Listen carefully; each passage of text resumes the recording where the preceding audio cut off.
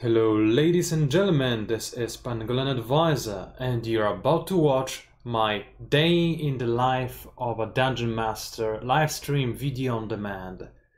Over here you can find out which tools I use when I prepare for my Dungeons & Dragons 5th edition sessions with my friends from abroad.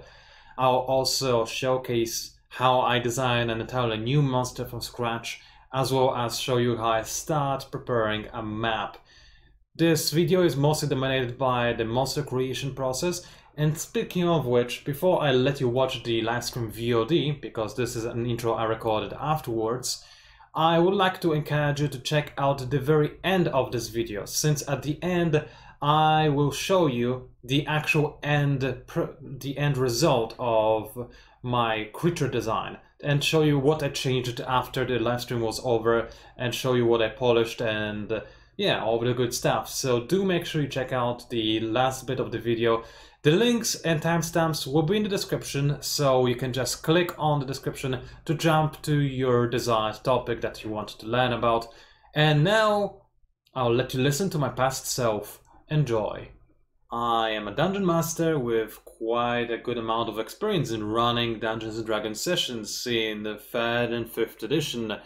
And for the two of you that don't know, who am I kidding? Everybody knows what D&D is, but I'll explain it anyway. It's a pen and paper RPG system where there are players and there is a Dungeon Master. Players play their individual characters, and the Dungeon Master serves as the narrator and the arbiter. The player says what they do, and the Dungeon Master says what happens. That's basically the gist of it, although there are also dice involved, and that's where things get a little bit more complex. However, as I said, I do assume that most, if not all of you, already know everything there is to know about the Dungeons & Dragons, otherwise you would not have clicked on this live stream or this video. So, I'll briefly explain what this particular live stream is going to be all about. And this particular live stream will demonstrate my favorite tools that I use when I prepare for running a Dungeons & Dragons campaign for my friends.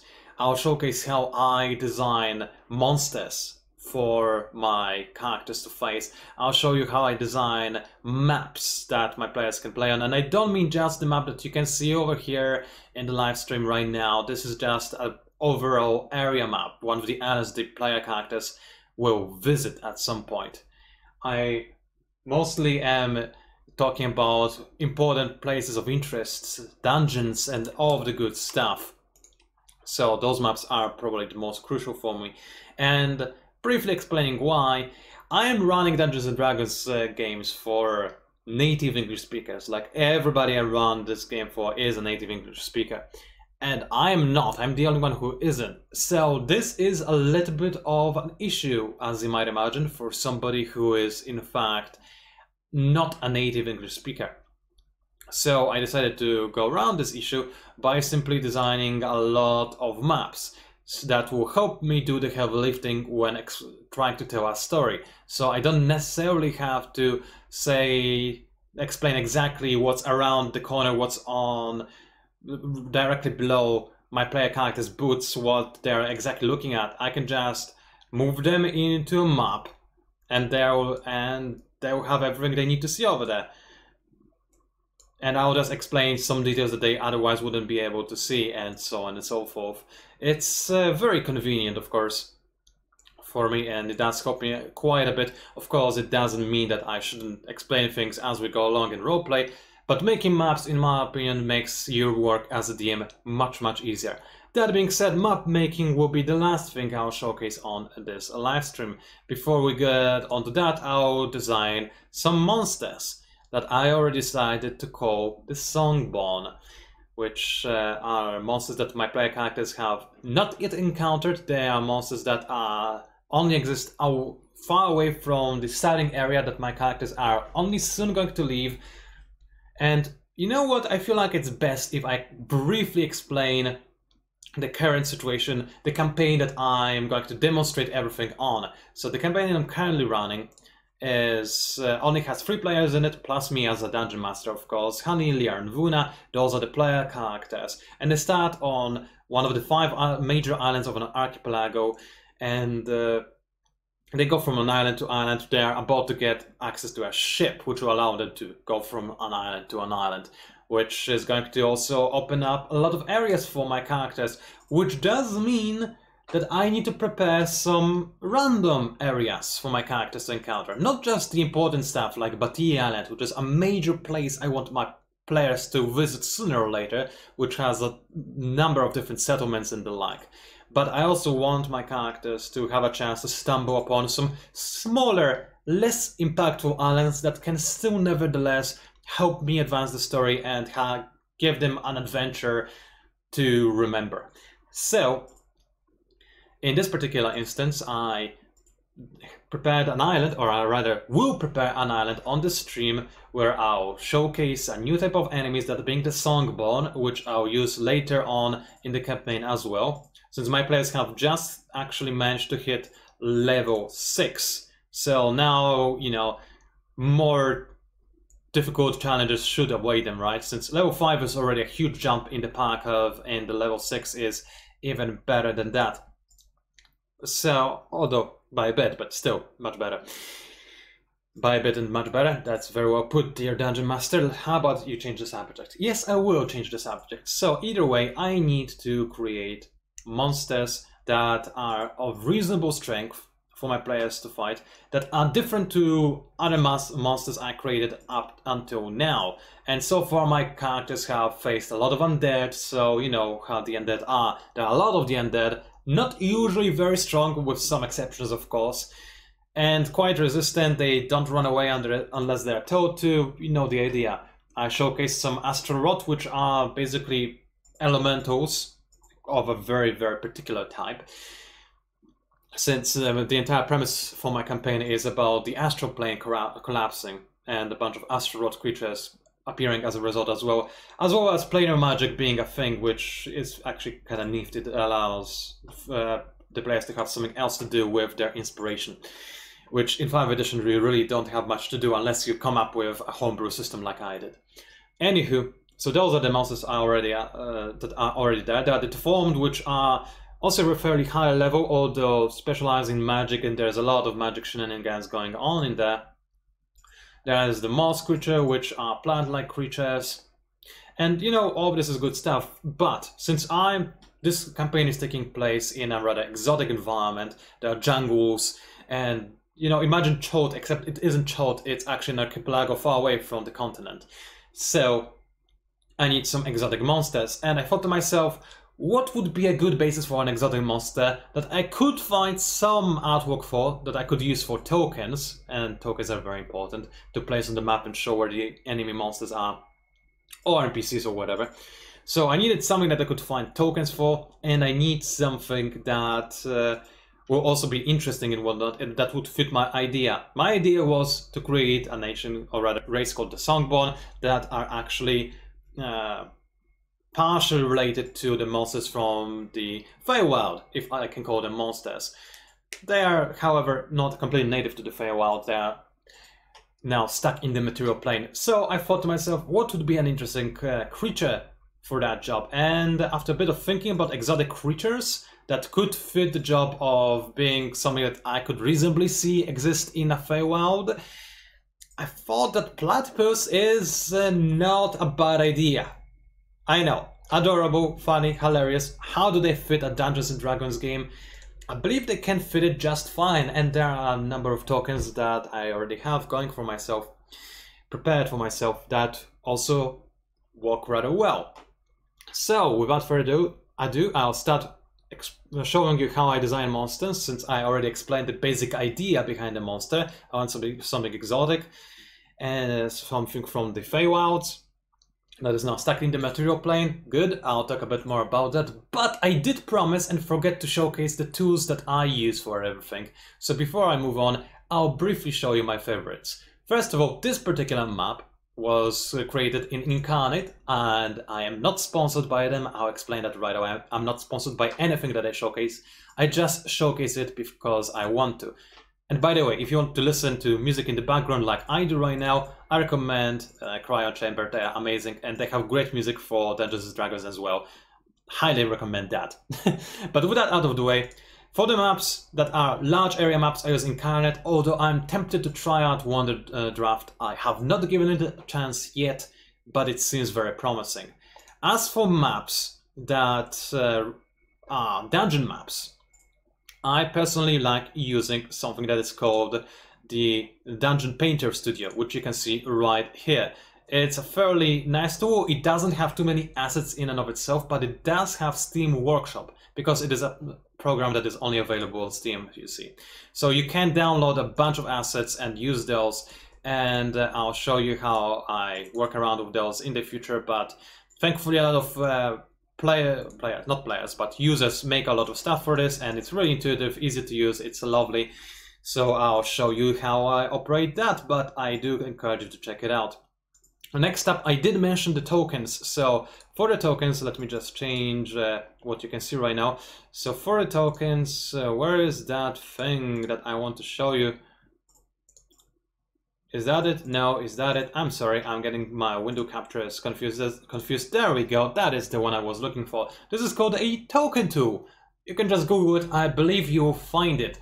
And it is quite useful. You just drop any kind of artwork into the token tool, and it will create a token that you're looking for. Let me just demonstrate this by dropping in something that I'll use today when I create a monster. For instance, I already explained the type of monsters I want to have in my campaign. I want them to be small monsters as well, since so far I haven't had too many small monsters as opponents for my players. But I need them to be able to move around the entire archipelago, so I need them to have a means of transport. And I figured that, you know, something like this would do quite nicely. And I'll need to link you into the artist that actually created this artwork, because it's quite a great creature. So I'll link that somewhere later. Either way, so with the token tool, all you have to do is, I suppose I might just do it right now. Choose the type of border you want. There's the end result shown in the top right corner. Zoom out a little bit, at the very least I want to zoom out, just to give my players an idea of what the token represents, because the token is just for them to know what's there on the board, know what they have to look out for and avoid, etc, etc. So this should be fine. It shows the head and not much else. I could zoom it out further to show the wings as well. It's a little bit small if I do that, but maybe if I just keep it like this. Again, it's just a token. It's not here to provide my players with artwork necessarily. It's just there to show them what they are facing, more or less. Maybe zoom out slightly further. And this should be okay. Just show the paw as well. And yeah, and then you can just save it, and it's that easy. So I highly recommend the token tool. Finally, another thing I use is a calculator. That's the most important tool for a Dungeon Master to use, but I'll not showcase that. I believe everybody has a calculator. And honestly, you don't need much else except for the thing you see in the background right now. This, ladies and gentlemen, is Roll20. The editor for Roll20, to be more exact, and this is what a Dungeon Master would see. Roll20 is absolutely amazing. It not only has a very, very large compendium for D&D 5th edition, and I assume other things, but I only play D&D, so I cannot speak for any other systems. But if you're looking for something like a bugbear, for instance, I'm sure it will find it, and there we go, it's a bugbear. And yeah, it's just for you to use, and you don't need to pay for that either. If you want, of course, to have some more exotic monsters and whatnot, things that Wizards of the Coast published, for instance, in Xandra's Guide to Everything, well, you gotta buy Xandra's Guide to Everything.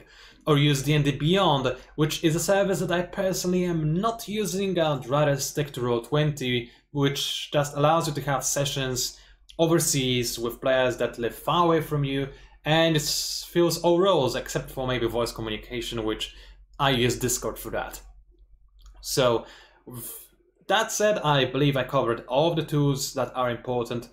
During the stream, I will also showcase some of the PDFs from the official core rulebooks, because I'll need to pinpoint some things, and I cannot exactly show you the actual physical books on a stream, right? Unless I had a camera, which, I mean, that I don't, and it is beside the point anyway. It will look awful either as well. I mean, so with that in mind, now that I explained what all of the tools are, I'm going to treat you with a cake, because why not?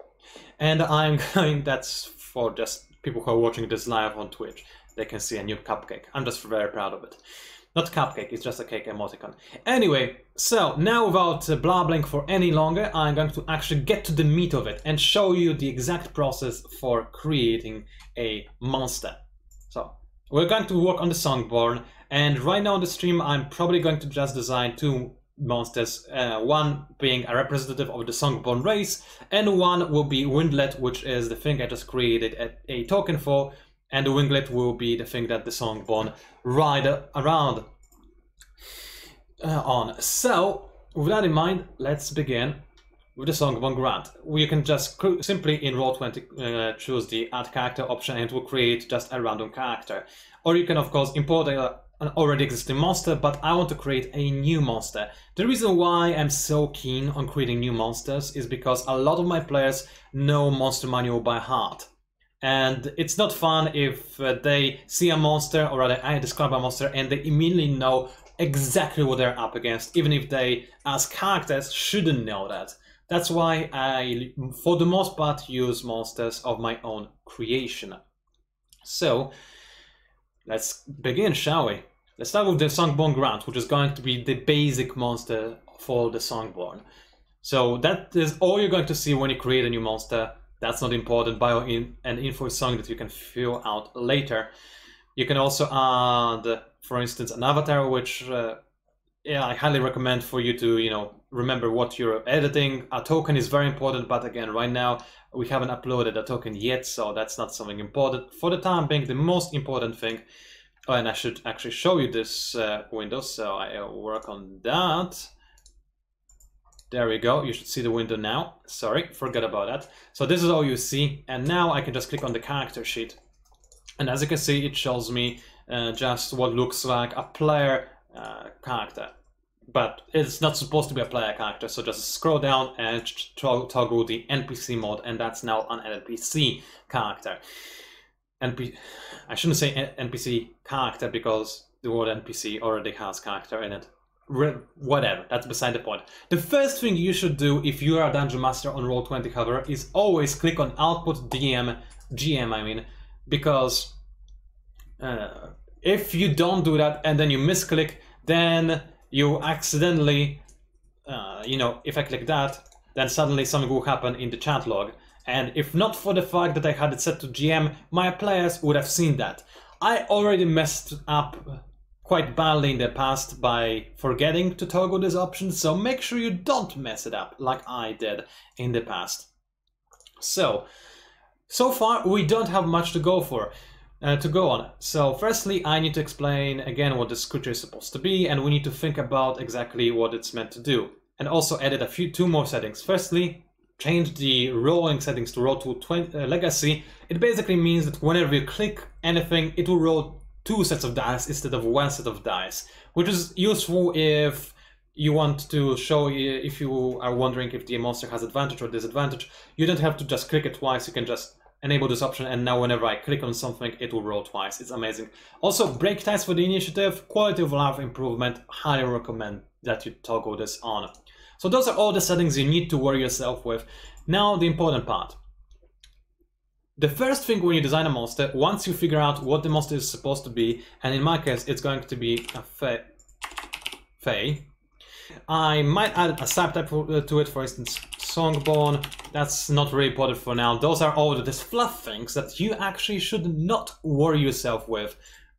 They're less important than making sure that this monster works mechanically. So the first thing you need to figure out is you need to figure out what you're aiming for, what your goal is when you create a monster. In my case, I want to create a monster that would be useful, a challenging monster for level 6 party of 3, but that will stay challenging even as the player characters level up. So I'm going to now show you the PDF for the Dungeon Master's Guide. Sorry for the low quality, I had to find it somewhere because again I couldn't show you the physical copy. That's a calculator, that's the token tool. That's it, sorry. So yeah, pardon the quality, but the quality really does matter. Either way, This is very important because this shows you the monster statistics by challenge rating, and it will help you go through the process of designing a monster. And in my case, well, the first thing that we need to establish is how difficult the monster is supposed to be. Of course, the challenge rating is just an estimate of the monster strength, but it's a good place to start. And if I want a monster to be a threat to level 6 characters, and for the monster to stay a threat to level 6 characters, then I might also need something else, and I also downloaded one more PDF for you just to showcase that, but I do encourage you to just buy the original books. I do prefer the printed version over the PDF version. That's just me, however, I just like paper itself. Where the balls is that PDF? Give me a second, and I believe this is Xantra's Guide to Everything. Amazing book, and on page 90 you can find a table that's about monsters, and basically it shows you how many monsters you need to be challenging enough for one player or multiple players. So again, my players right now have reached level 6, and they are hopefully going to reach other levels, so I need something that would be challenging, quite challenging right now, and still challenging even later on, maybe even at level 15 or so. So my idea is to go for something that's of challenging rating 2, because according to this table, a monster with challenging rating 2 should be a good match for one player character of level 6. That is just an estimate. You have to use common sense later, but we'll get to that. This is just a starting designing a monster. That's the most important step. And as you can see, level 2 monsters are still usable even for level 20 characters. You just need to have a lot of them. But I'm mostly concerned about those two tables right here, level 6 to level 15-ish. And as you can see, challenge rating 2 monsters always remain a viable opponent option, which is very nice. And now we know that challenge rating 2 is a good thing to aim for. So I'm going to go ahead and input challenge rating into my newly created Songborn Grunt. So with that in mind, let's start thinking about other things. So what role do I want my master to serve? That is the second most important question you have to ask yourself. Are your monsters supposed to be agile? Are they supposed to be smart? Are they supposed to use tactics, ranged attacks, magic, some kind of melee attacks of that are very strong, or maybe some melee attacks that are very quick? What are you going for? And what role does this monster serve in combat? Is he a distraction? Is he supposed to go after the wizard of the party? Is he supposed to stand in the front line and protect his teammates? Is he supposed to sit in the back and cast the buffs on other monsters? There are a lot of options for you to choose from, really. Personally, however, I want the Songborn to be fairly agile. They are raised from the Feywild, so it does make sense for them to be agile. Moreover, I know that so far I have various types of monsters in my game already that the player characters have a lot of answers for. Not all and the answers, of course, that would be bad, but they have a lot of answers for, with one exception. There's one party character that seems useful, in fact very useful and very powerful in nearly any condition, and that's the party's paladin, who hits like a truck. A single hit from the guy, and I'll just showcase that to you, a single hit from the guy is humongously powerful. I mean, look at those okay, this was a very poor attack roll, but still, it was a 9 on a great weapon master, and look at the potential damage he would deal if he were to hit. He cleaves through everything. And I do want him to cleave through everything, but I don't want him to outshine my other characters. I want to create a monster that will make the other characters feel like they are the ones that have to step up when the paladin underperforms. And the paladin already has their dedicated monster race per se, since I do have undead in my campaign, and the paladin loves killing those guys. So with that in mind, I need to again go back into the windows I just showcased to you.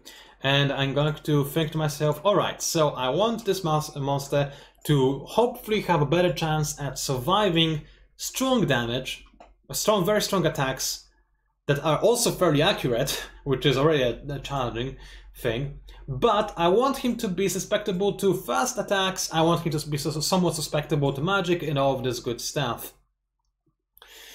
Alright, okay, this gives me some ideas. Also, because it's a monster based on the platypus, I can also introduce some ideas from the platypus, such as, for instance, its electrolocation, its venom. All of those are good stuff. So now I have a decent idea on what I want the monster to be about, more or less, and the role that this particular grunt is supposed to take. So this grunt is going to be a frontline skirmisher unit. He's not necessarily keen on standing in the front line, but he can, because the platypus, I mean, they're not exactly what you expect the frontline fighters to be. They're not supposed to be tough, right? So this guy is going to be the one unit the platypus, the Songborn, sorry, have that can stay in the front line, but not for too long, hopefully. Something that can fight from the distance, weaken the enemy from the distance, and then also be relatively effective from up close. So again, a skirmisher unit, hopefully an agile one as well. Excellent.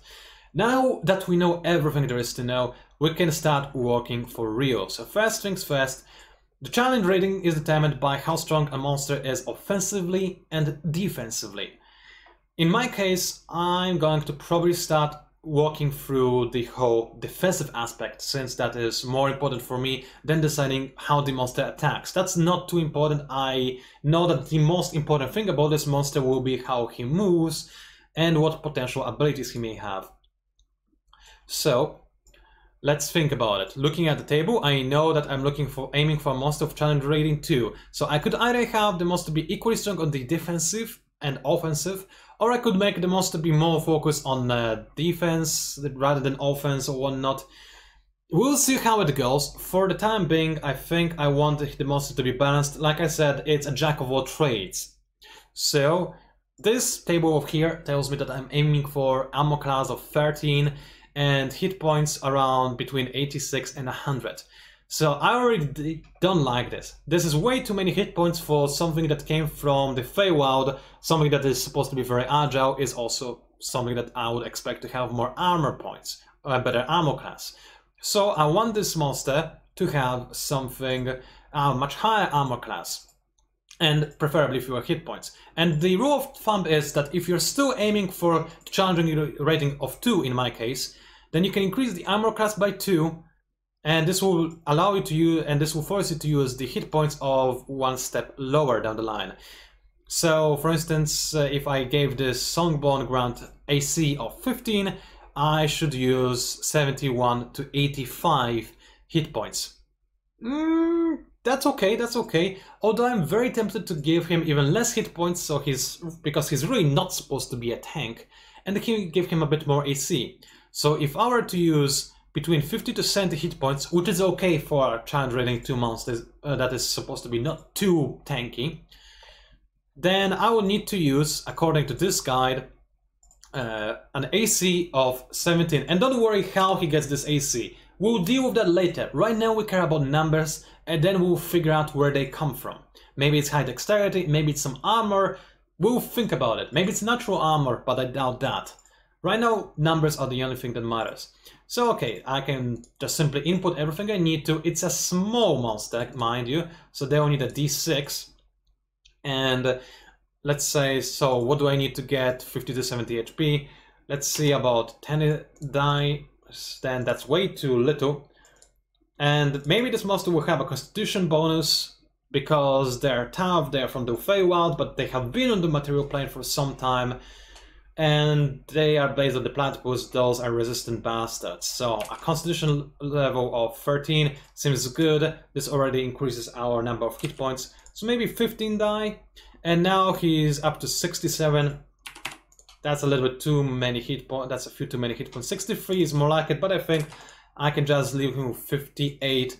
This, as you can see, puts him somewhere in the middle of half of a CR monster's worth of hit points. Of course, he makes up for this with high armor class. But now we have to think about, is this ridiculously high armor class really good for us? Because AC of 17 is actually really difficult to go for. I mean, okay, not that difficult for our paladin friend, but for other characters it might be. And again, I want this monster to be killable by non-paladin players in my party. So instead of messing with this, and by the way, as you can see, the maximum recommended armor class is 19. You can go higher, of course, but that's the maximum recommended one. So anyway, if I want to lower the armor class but still keep the monster survivability exactly where it is, then I just need to go a few pages further in the Dungeon Master's Guide and look for the monster's features. And as you can see, some of those features have an effect on the monster's effective armor class, because those features make the monster more likely to survive something. Also, there's another thing you can use, another trick in your book, is that whenever you give a monster advantage to something, or disadvantage of course, then you either add or subtract 4.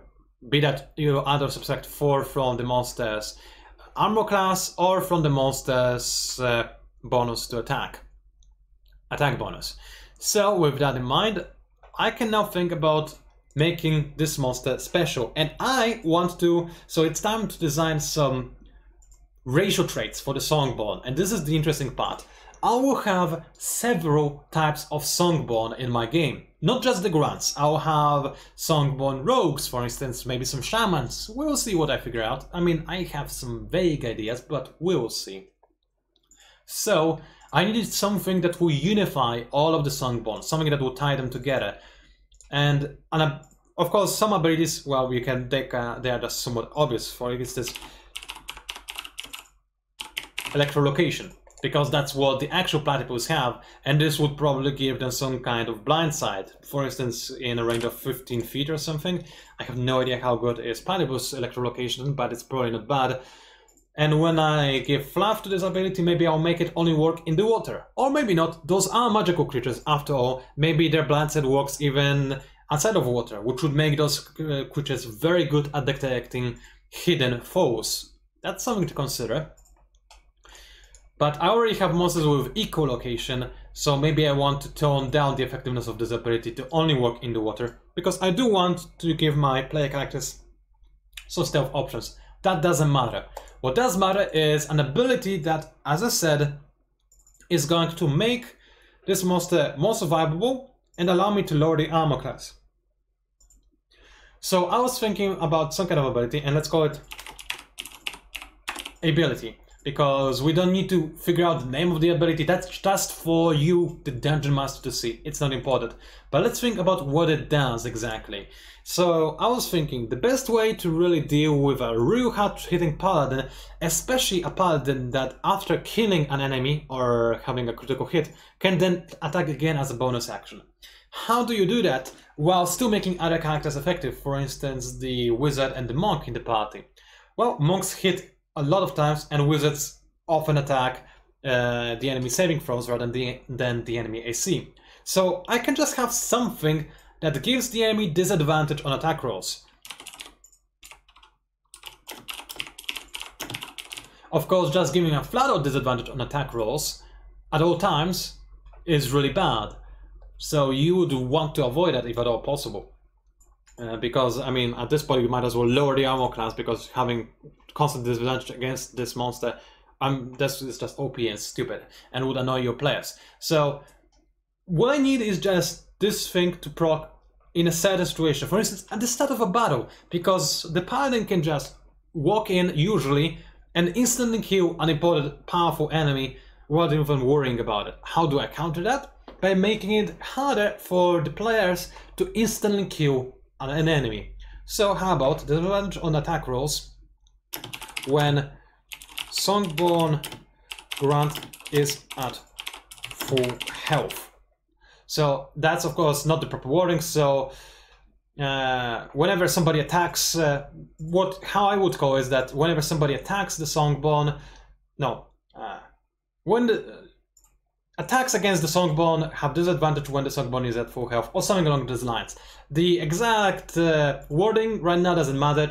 It doesn't matter, because again, this is just for the Dungeon Master to see. Right now, I just want to showcase to you what I'm designing without wasting too much of our time, right?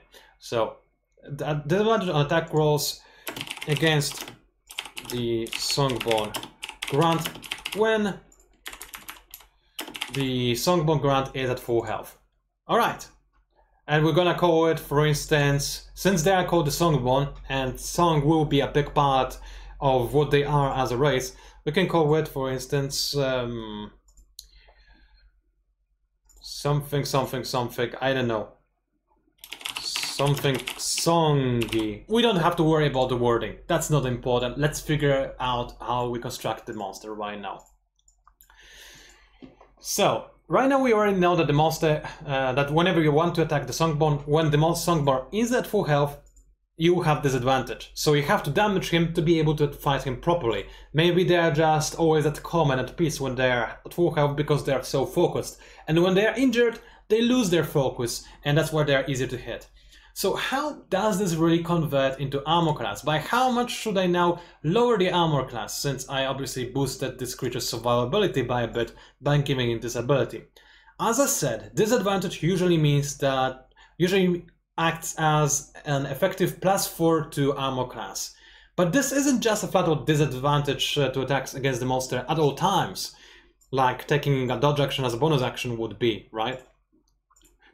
So let's think about it. It only works on the first turn, potentially, because it's very likely that the players will get to hit the enemy on the first turn. And what matters when you determine the monster's challenge rating are only the first 3 turns. For instance, when you count the damage the monster can dish out in a turn, again, what we will be calculating later on during this guide will just be the very 3 turns of combat. Those are the most important. You don't need to worry about what happens after the 3 turns. Alright, so this thing only works on 1 turn out of 3 turns, most likely in most situations, most scenarios. Okay, that's 1/3 of +4 to AC, in my opinion. Maybe even a bit less, since once one player character hits the Songbone, other player characters will not have to deal with the disadvantage. So it's even less than 1/3 of +4 to AC. So in my opinion, this ability is an effective +1 to AC. Bam! And because of this, I can now lower the actual AC to a 16, making this monster easier to hit for characters that don't have a humongous bonus to their attacks.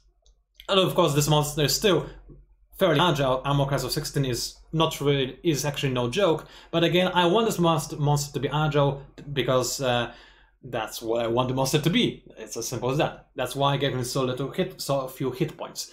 Alright, so where does this armor class actually come from? We can figure that out while we think about it. So the Songbone, they do form tribes. They are meant to be chaotic creatures. I might as well input this already since I'm talking about this. I'm not sure if they are chaotic evil or chaotic neutral, so I'll just input chaotic something for the time being. Since, again, this is something we can iron out at the end of monster creation. Right now we figure out the numbers. So they do have tribes, and will not, again, this campaign is set in a exotic environment. So should he be wearing armor? Probably some armor, maybe some shield. And if we look, and again, I'll show you why Roll20 is amazing, because if I just disable those windows for now, and I go into Compendium, I can look for armor. And once it finds some, it should be able to find me a list of armor in the game, hopefully. Yeah, it did, and that's not a table actually. There we go, that's a table. And as you can see, it shows me everything that there is in Dungeons and Dragons 5th edition. I mean the equipment, at the very least, in the base core rulebooks. So, let's see what kind of armor this monster would have. I'll just move this over here, show you the window again. Not this one, this one. So I'm looking at this and I'm thinking to myself, alright, maybe studded leather, but this is, I'm not sure if this is really something that the Songbone would be capable of doing. I feel like they're not too attached to actually working things because they are from the Feywild. They don't like material plane, they don't like working, they like to deal with things with magic. So maybe leather is just good enough, +11 plus dex. And because this is a skirmisher unit, I think I should give it a shield as well for extra +2. So I know he'll have leather, armor and shield, so that's +3 AC. So if I go back to the Songbone round, I can input now leather, armor plus shield. So I now know where this AC came from. So that's +3 AC from leather armor and from the shield. Okay, so now it means that I'm missing 3 AC because 16 has to come from somewhere and 10 is the base. So this tells me that the Songborn have a bonus to dexterity equaling +3. Or potentially maybe they have some natural armor, but I think it would make more sense to just give them a +3 bonus to dexterity, especially since I want those creatures to be very dexterous and nimble. I think 16 is good enough. I don't want to give them 17, they're not that nimble. After all, they are platypus. Not to offend any platypus viewers, if I have any, of course. Alright, so as you can see, by deciding how agile, how defensively strong I want the monster to be, I also figured out how I want the society to operate, what kind of equipment I want them to use, and I figured out already what the 2 of the 6 stats I want to have. I know I want to have a con modifier of +1 in order to have some kind of bonus to hit points. I don't need it, of course. I can give him more hit die and I can take away the constitution modifier. But I like it. I think it's fitting for a creature from the Feywild, honestly. And I already know the dexterity modifier, which will help me design this creature's attacks. So now that we know more or less how this creature is capable of defending itself, of course that's just the basis, we haven't determined its speed, although I can just already tell you that it will probably be something like 25, since it's a small creature. It can probably swim since it's a platypus, but probably not that well, so again 25. But this is not important, we can deal with it later. For now, let us focus on offensive challenge rating, the fun stuff, the attacks. So this is just the Songborn Grunt, probably the least magical of all. Maybe those are just some youngsters or some ill-disciplined folk, although I want all Songborn to be ill-disciplined, but that doesn't matter right now. So let's think about it. Actually, no, before I move on to actions, one last thing are damage vulnerabilities, resistances, immunities, and condition immunities. Those are important as well for you to think about, because they can affect your defensive challenge rating. So I thought I already dealt with this, but I might as well deal with that as well. Do I want the Songborn to have any kind of condition immunities or resistances or whatnot? So maybe because they are the Fae, I want to give them advantage on charm, on charm spells. Maybe want to give them resistance against poison. Poison is a very common damage type, and the platypus do use venom actually, but they're not that resistant to venom themselves from what I hear. So maybe giving them resistance to venom isn't that important, and you really shouldn't slap too much of that everywhere you go.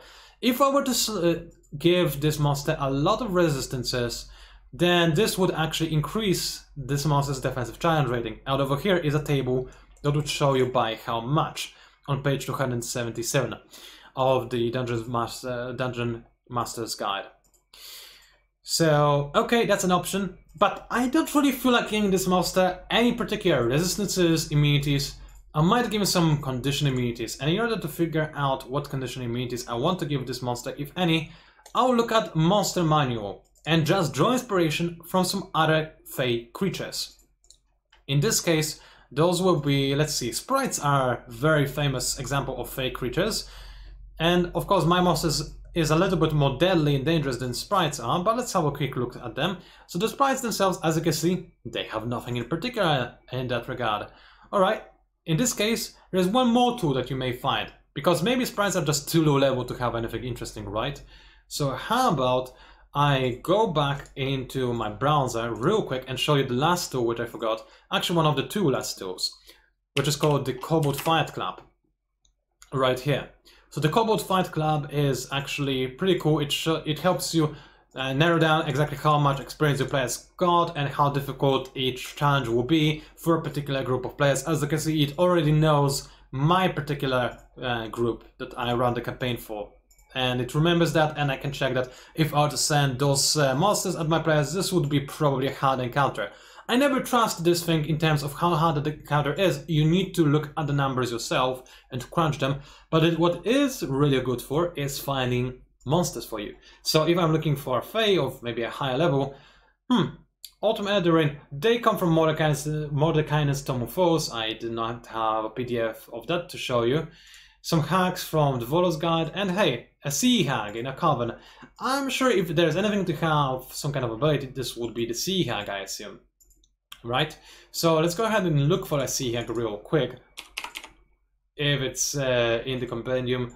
Monsters, Sea Hag, there we go. I should have used this in the first place instead of looking through the PDF. So the Sea Hag, as you can see, it has no interesting resistances of any sort. So this tells us that, well, if you want to have a Fae, it doesn't necessarily mean that they need to have some kind of amazing resistances. The Hag, for instance, is a Fae and doesn't have them. We can give our monsters resistances if you feel like it fits. In my case, I will think about giving them charm resistance of some degree. Alright, I'll bite if I want to give them charm resistance to all of my Songbird monsters. Let's have a quick look, see how strong would that actually be. So let me just, hold on a second, my PDF crashed, there we go, it works again. So, Fae Ancestry, let's see if it's somewhere in here. Because the elves have Fae Ancestry, which works for creatures of the Fae, and Songborn are creatures that come from the Feywild. So is there Fae Ancestry in here? There is. The draw also have them, and as you can see, it has no effect on the challenge rating. So if I so desire, I can always go ahead and look for the drow, or however you're supposed to pronounce it, I'm sorry, and look for them, Fae Ancestry, and it tells you that they have advantage on saving throws against being charmed, and the magic cannot put them to sleep. You know what?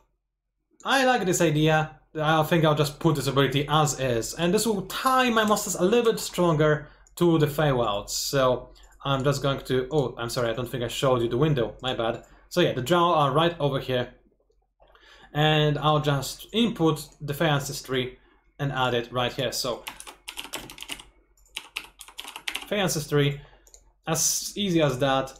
I can just copy the text from Roll20, and there we go. Now my monster feels like a Fae creature because it has this ability, but it's not that powerful enough to really give this monster any increase or decrease in its design in its current challenge rating.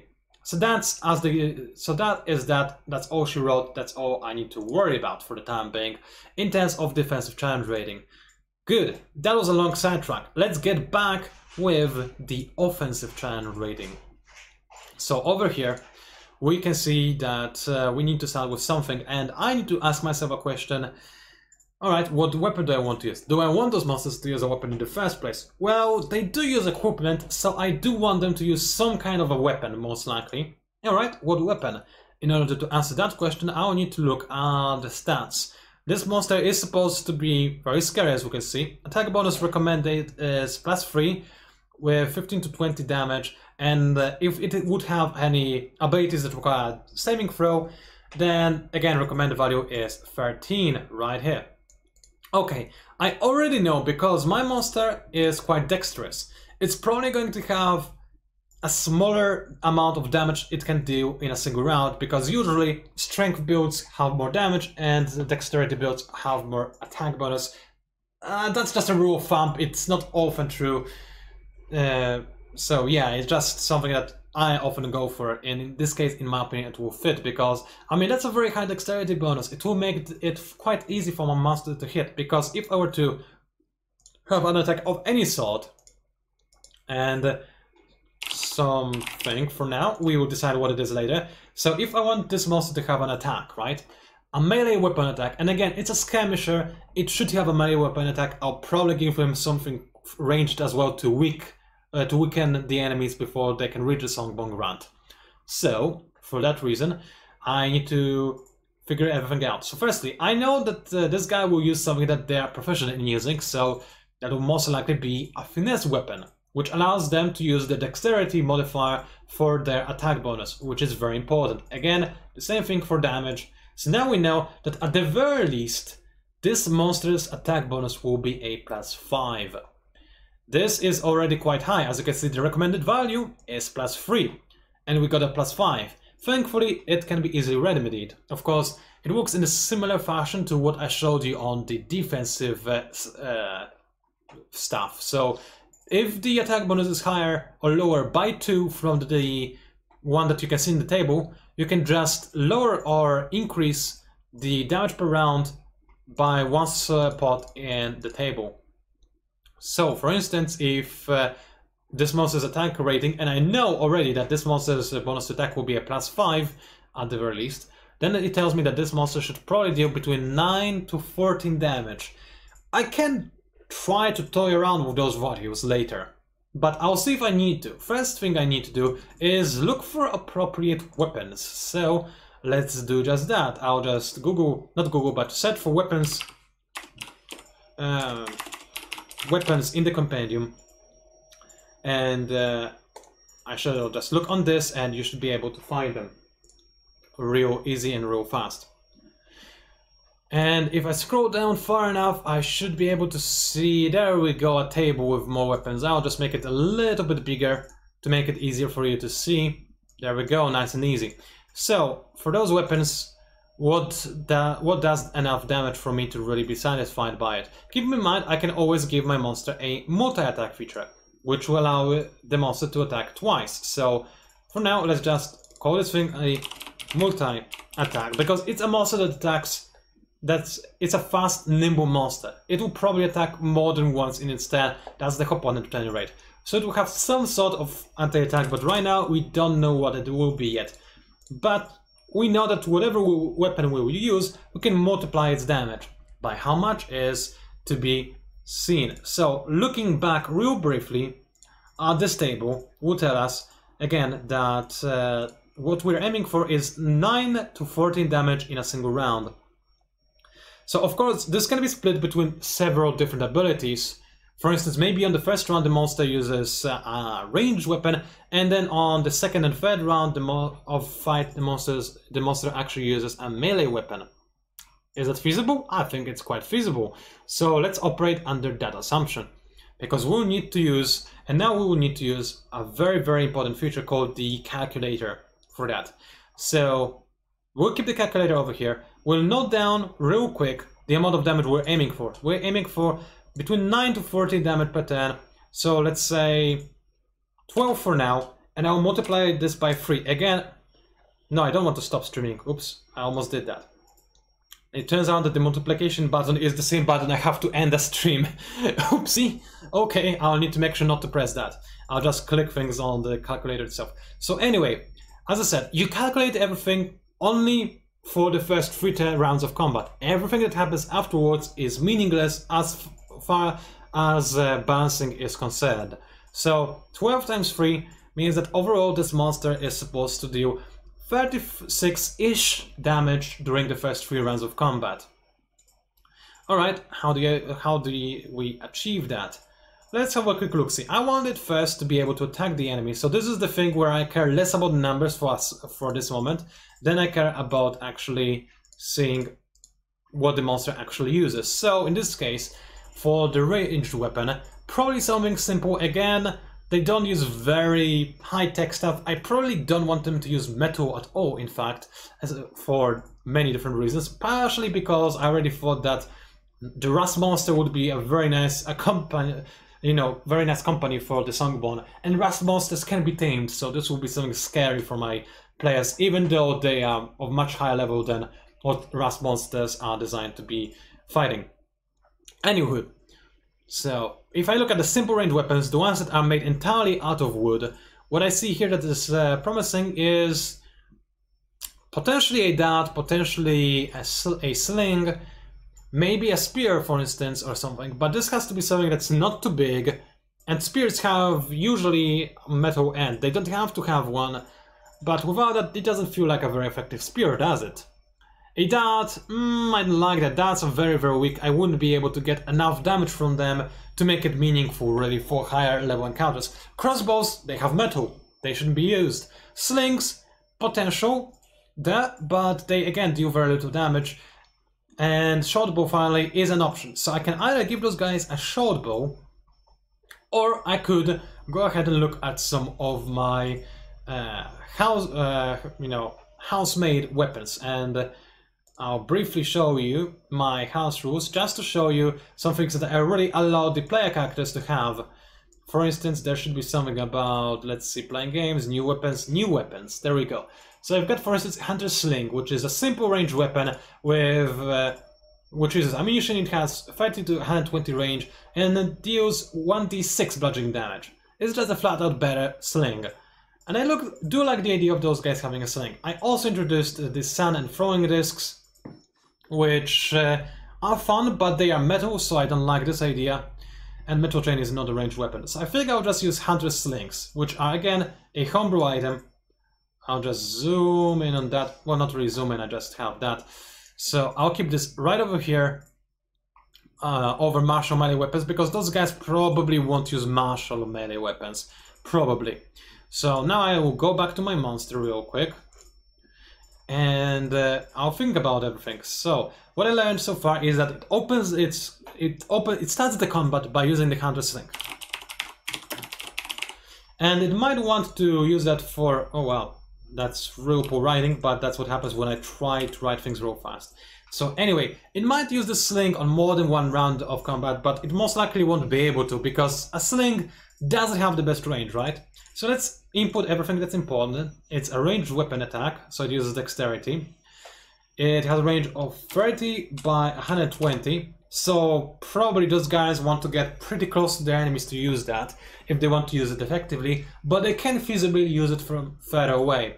Also, an important note is that those monsters prefer the underground from, you know, the overground areas. So again, a weapon, ranged weapon that doesn't have very high range is okay in their case, because they'll try to avoid open areas where bows would be more effective. So range is fine by me, I like this idea. Next, I'll go for the damage. So I want to be consistent, and I want my player characters to be able to pick up the enemy's weapons and armor and equipment after the fight is over. So, in this case, I know that the hunter's sling deals 1d6 damage, and that's what my players know, that's what they will operate under.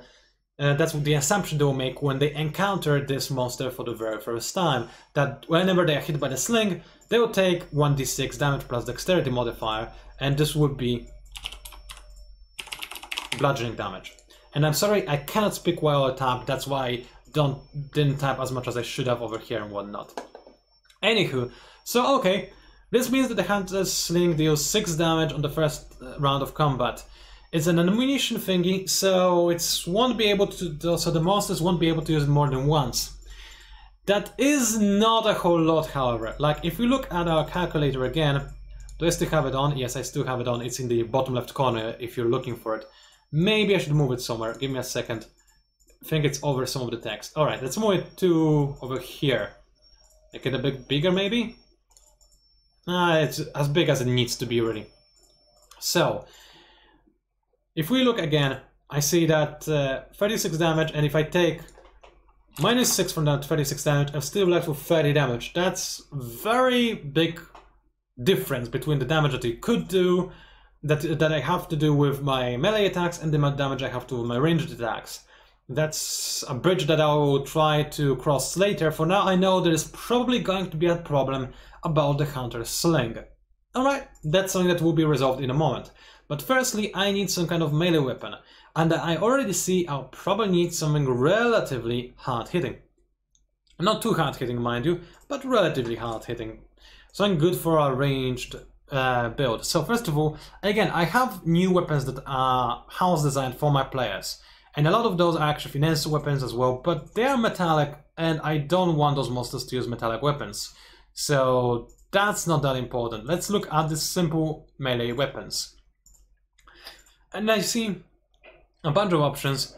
I say a quarterstaff. A quarterstaff might not be a very bad idea for a small creature. If you are a small creature, you want to even the odds when you fight a large enemy by simply ensuring that you have the reach to reach your enemy. That's something that happens in real life, right? So it makes sense that monsters that, even if they don't exist, but that they still use the same common sense.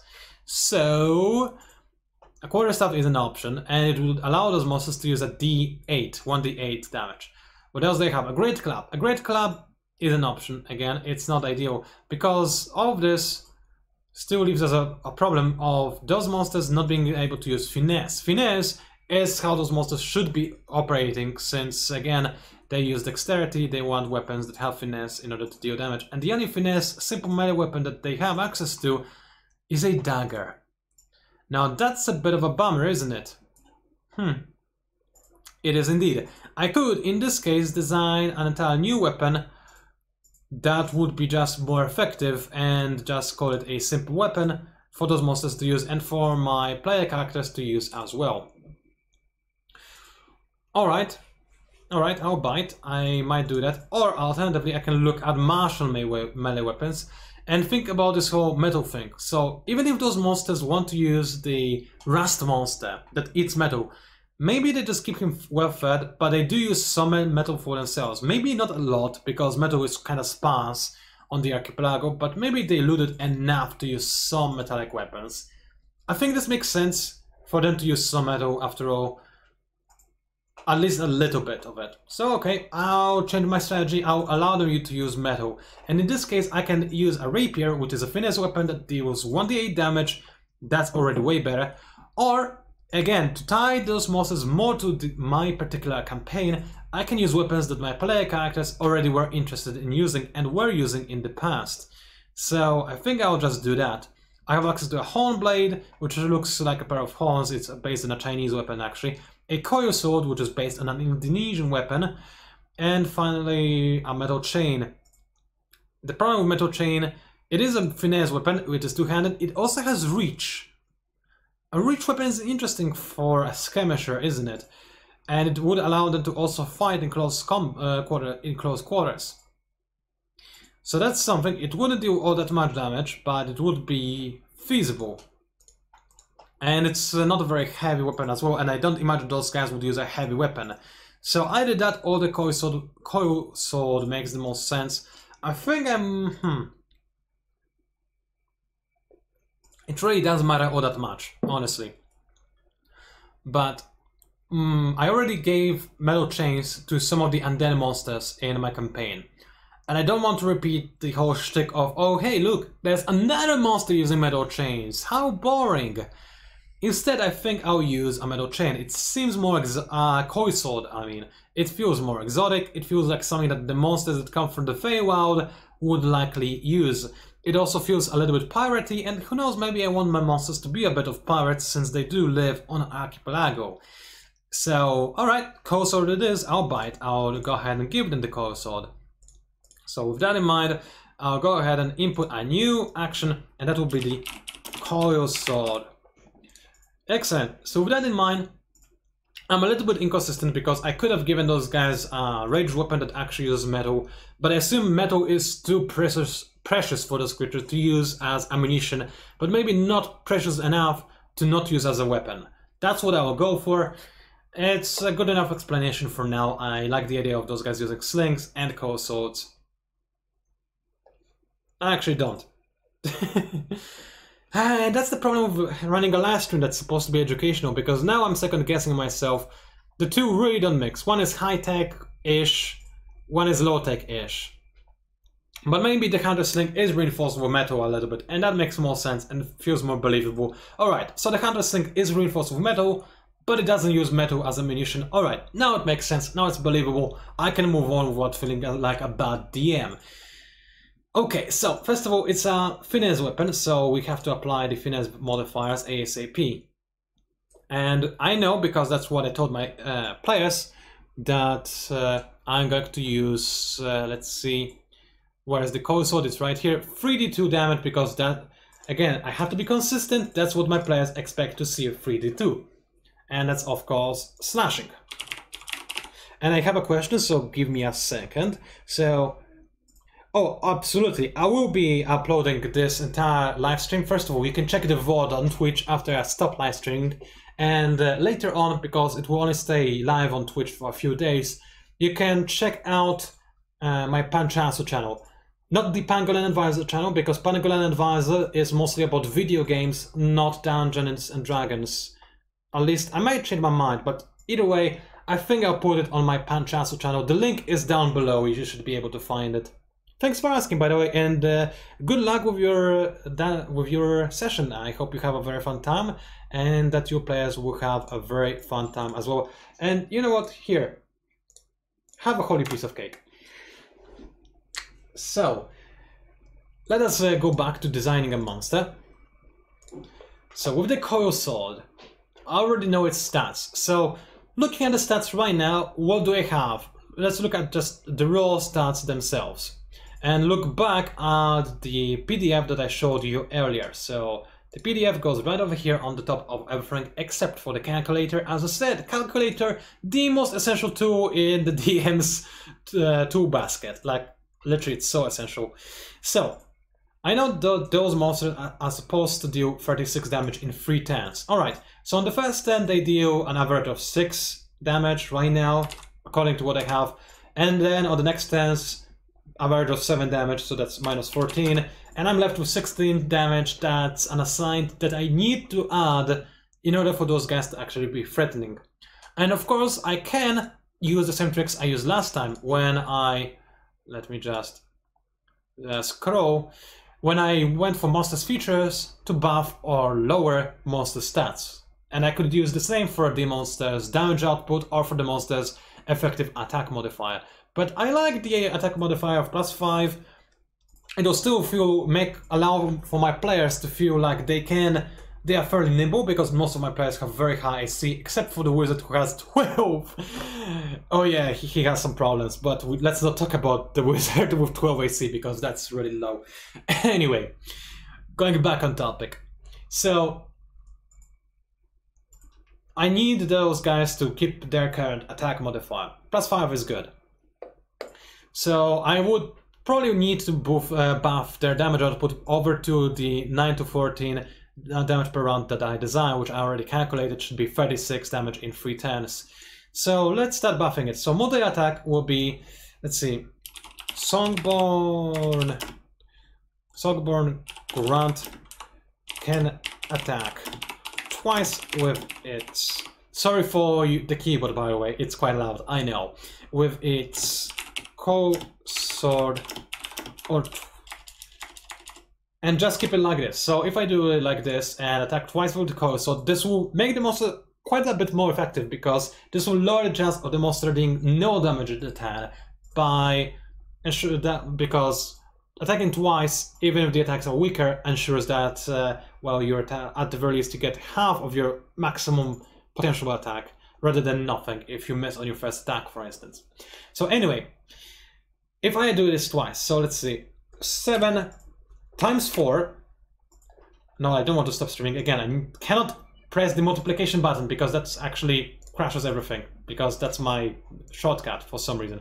Anyway, let's do this again. So 7 times 4, because again we're only estimating the balance for the first 3 turns of combat. So first turn range attack, and the second and third turn are melee attacks, and he'll be able to melee attack twice in his own turn.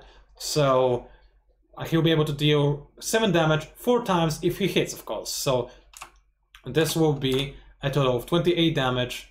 So if we have 36 minus 28, we're left with 8 damage that he's supposed to deal with his Hunter's Sling. Alright, so right now what I'm getting from this is that if I add the 8 damage to this... Did I mess up somewhere? Oh, no, not at the 8 damage. If I add the 6 damage to this, right, we'll have 34 damage in 3 turns. Look back at the table, and then let's divide it by 3 again. And when we look at the table, our monster right now deals a little bit over 11 damage in a single turn, and the table says that this monster should deal between 9 to 14 damage in a single turn. Job well done! This monster can now slightly weaken the enemy from afar, and when up close, the damn monster really turns into a death machine with its cold sword and starts really harassing the enemy. Alright, that's good. This does have a side effect. It feels like this monster now likes being in close quarters combat a little more than I like it to, because it focuses on dealing damage from up close rather than dealing damage from the distance. So I can do something about this in 2 ways. For instance, I can give this monster another option for ranged attacks, or just make this option a little bit better. For instance, they can enchant the pebbles, the stones, the rocks they use for in their slings, right? So these will do more damage, obviously. Or maybe I could just give them +1 ammunition for the slings, which then the player characters could take for themselves if the player characters ever wanted to use slings. That's tempting-ish, and I might go for this, but I'm not sure if those guys should have +1 ammunition. It feels like that's something they wouldn't be able to forge, and that's not something they could just find on their own all that easily, right? Even if it's one of the worst +1 ammunition types.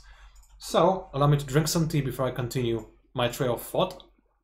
The other option I have is to give the monster a reason to want to potentially disengage from combat. So these creatures are probably quite cowardly. So, for instance, maybe those guys, when they go a little bit lower on their health, they want to avoid combat, disengage, and maybe heal up a little bit. Or maybe reactivate their Something Songy ability, which gives the enemy a disadvantage when the enemy tries to attack the Songborn. That seems like a good idea. So now I need two more things.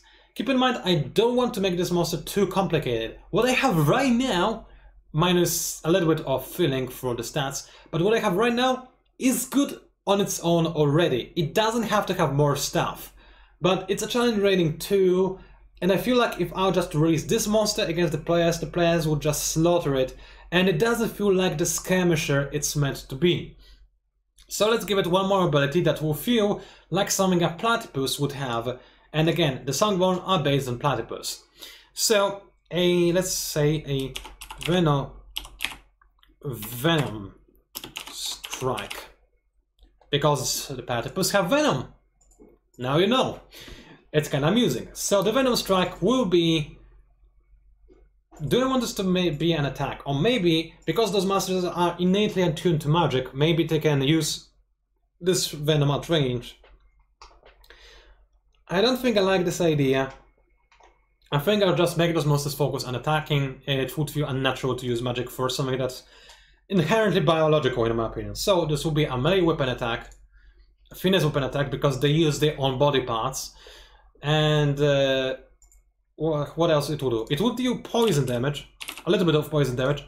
Now, what it's going to do only a little bit of poison damage. So let's say it's going to do 2d4, which is going to be 5. Maybe I want to add a bonus that they have from Constitution, because poison, their own venom feels like it should have their con modifier for the damage it deals.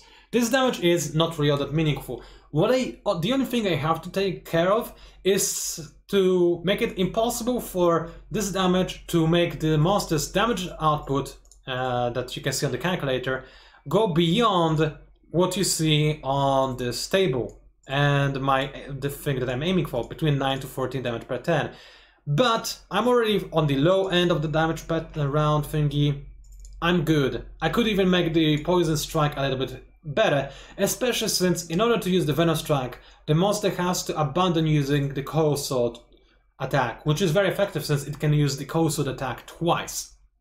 But before I do that, I need to do an Attack Rider. So this will be an effect that will allow the Songborn to potentially disengage from combat.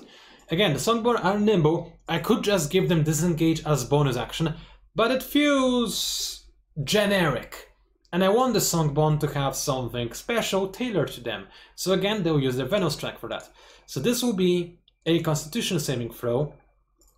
So this is a bit of something that I will make the player Paladin a little bit happier, since the Paladin will have a harder time against these monsters than the other players have because of the ability of Something Songy.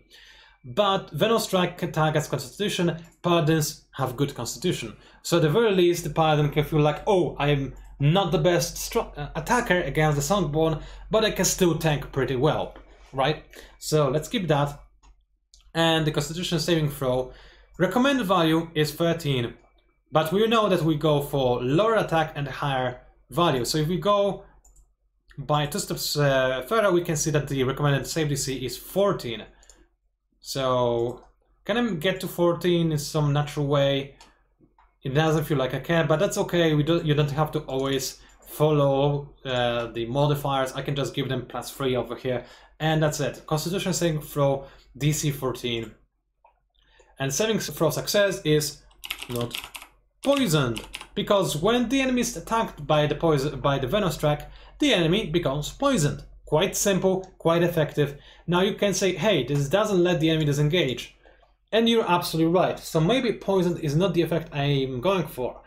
So what I read online, and I'll show you that real quick. What I read online about the platypus. Over here, when we go to Venom, it says that the pain is so excruciating that the victim may be incapacitated. Alright, there is actually something in Dungeons & Dragons 5th edition as incapacitated. I can actually have that. Wait a second, I just realized I didn't show you the Wikipedia page because the other thing was covering it up. Sorry. There we go. That's the bit that I was showcasing right here. Alright, let's go back. Showing that I'm not making things up. Anyway, let's go back and have a quick look-see. Let's see at everything. So I could use incapacitated, which, in case you don't remember, again, I can actually use the Road20 compendium if I look for incapacitated. Wait, that's not the compendium. That's the compendium. Give me a second. I know you cannot see this, but you're about to see this. There we go. Conditions: incapacitated. Incapacitated creature cannot take actions or reactions. That's a very, very dangerous condition. It significantly lowers the player's ability to do anything. And I believe that this is actually fine. This monster so far seems a little bit weak for a challenge rating 2. I feel like it doesn't really pull its weight just yet, as a skirmisher especially. But with a Venom Strike that makes the enemies incapacitated, this is suddenly a lot scarier. So, Hi there, Balance Maker. Welcome to the stream. I'm just trying to figure out if I really... Yeah, I don't want to do this to be an attack rider. So first, the Songborn has to hit with an attack, which already will deal some poison. And the poison is so excruciatingly painful that it might incapacitate one of the player characters, potentially. Now the thing is, if we look back onto our trusty table, we can see that, okay, the DC of 14 is good enough. But I'm thinking to myself, is it really? First of all, you have to always keep in mind that you have to plan things specifically for your campaign. You're not designing your campaign for a bunch of players unless, of course, you're writing a campaign to be published online, in which case it's different. But I'm creating this monster for just 3 of my friends, and I know what those friends have, what characters they roleplay as. And I know that the Paladin has an aura of protection, which gives all of his allies very high boost to saving throws. So a saving throw of 14, that ain't gonna cut it. That's going to be very rarely effective enough. So what can I do now? I can make the Venom Strike a little bit scarier in terms of poison damage, and it is supposed to be excruciating poison damage. So I could increase the DC to D6. Yeah, let's increase the DC to D6 so that it feels like it's scarier and more powerful. This will increase the damage by 2. Again, this shouldn't mess around with our balancing our damage per turn. It's a small increase, and I had a lot of room to go with. You know what? Actually, let's make it a DL. Let's go crazy. So yeah, 10 damage on average with a Venom Strike. Way more than they can otherwise do with any other strike, but keep in mind, in order to use a Venom Strike, they have to forego attacking with a Cold Sword twice. And using the Cold Sword twice, usually a better idea, if not for the fact that Venom Strike can incapacitate an enemy, which is a very scary condition. So, how do I want this condition to work exactly? I don't want the players to just sit there and do nothing because it's very boring. That's why I'm very careful with conditions such as incapacitated. I make sure they don't last for too long if I ever do use them. So let's say that you have to pass the saving throw. So pass the saving throw. And again, that's not how I'm going to phrase it. Right now I'm phrasing it very...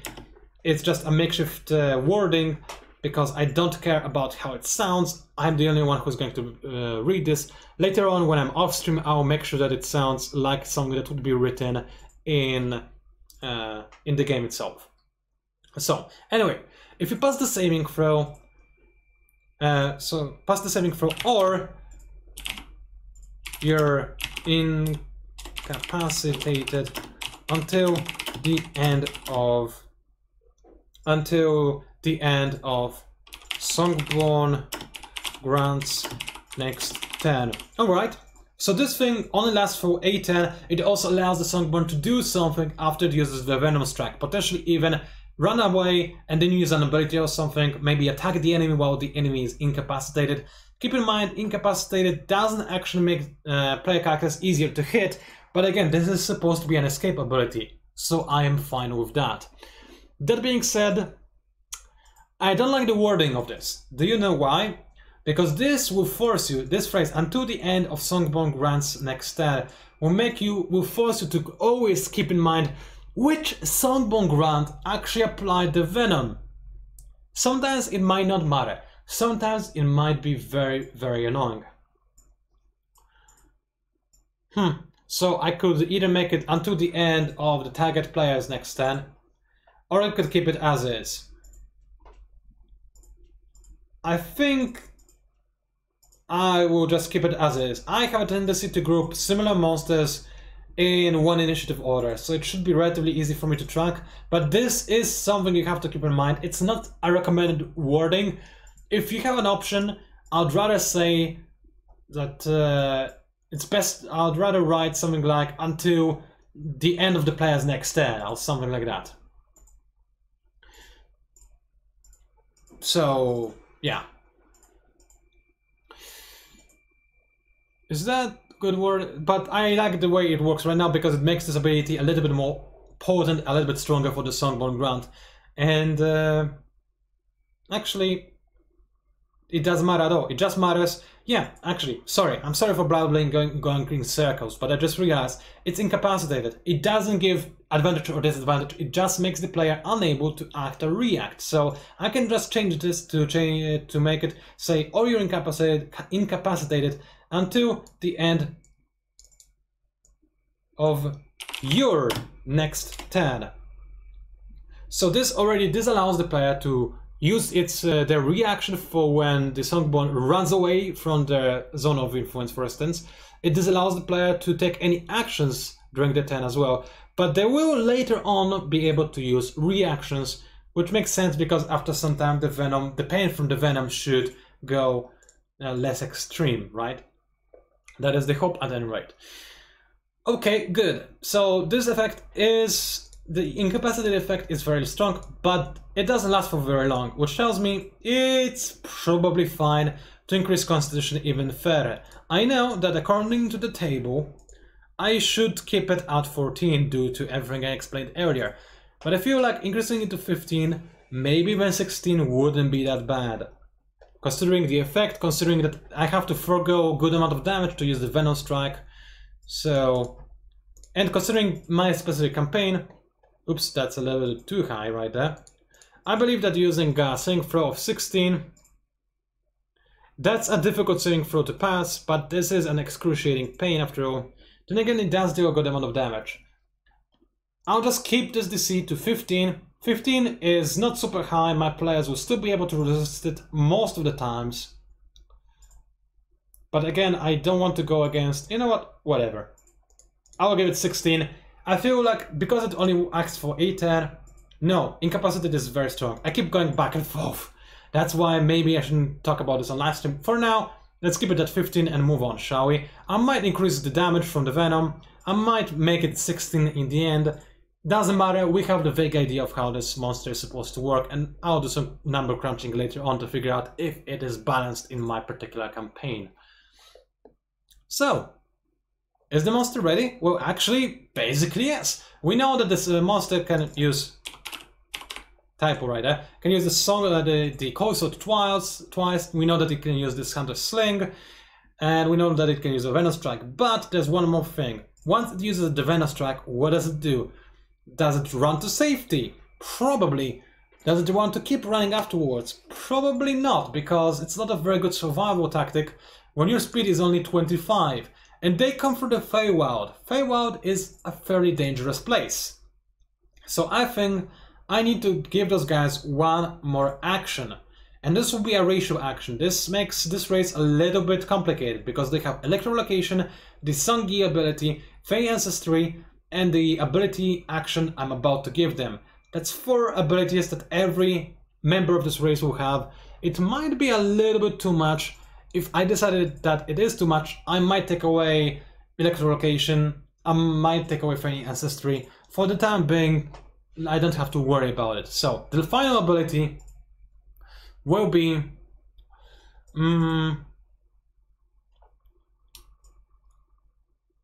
fine-tune your defenses.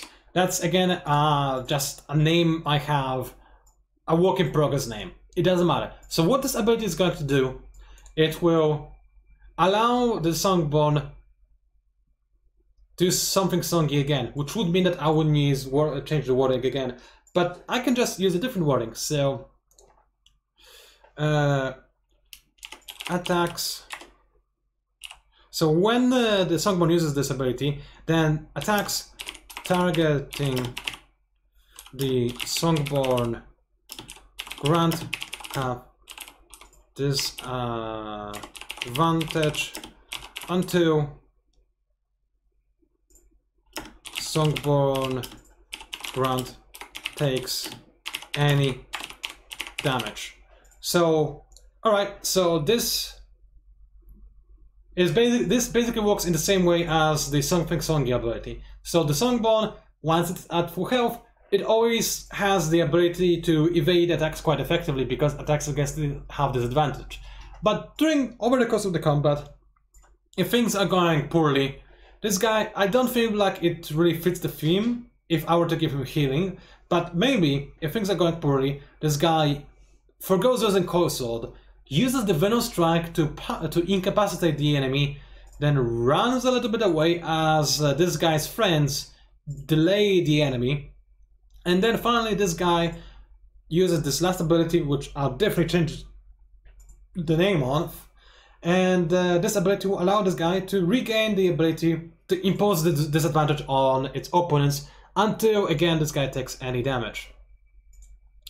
Now this could be a little bit tricky, but thankful to remember that it works, but thankfully, again, Roll20 is a really fun thing. So if I just have a look at Roll20 again, and just drag, hold on a second, let's close all of those tabs, nice and easy, and if I drag just any sort of, let's make sure I'm not looking for incapacitated.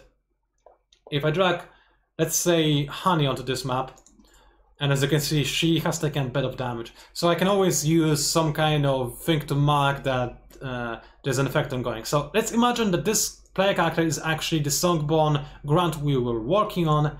So I can simply say that, well, if he uses the ability I just added, that being the fine-tune your defenses, then maybe I'll just add this thing. It looks like a barrier matrix or something, I don't know.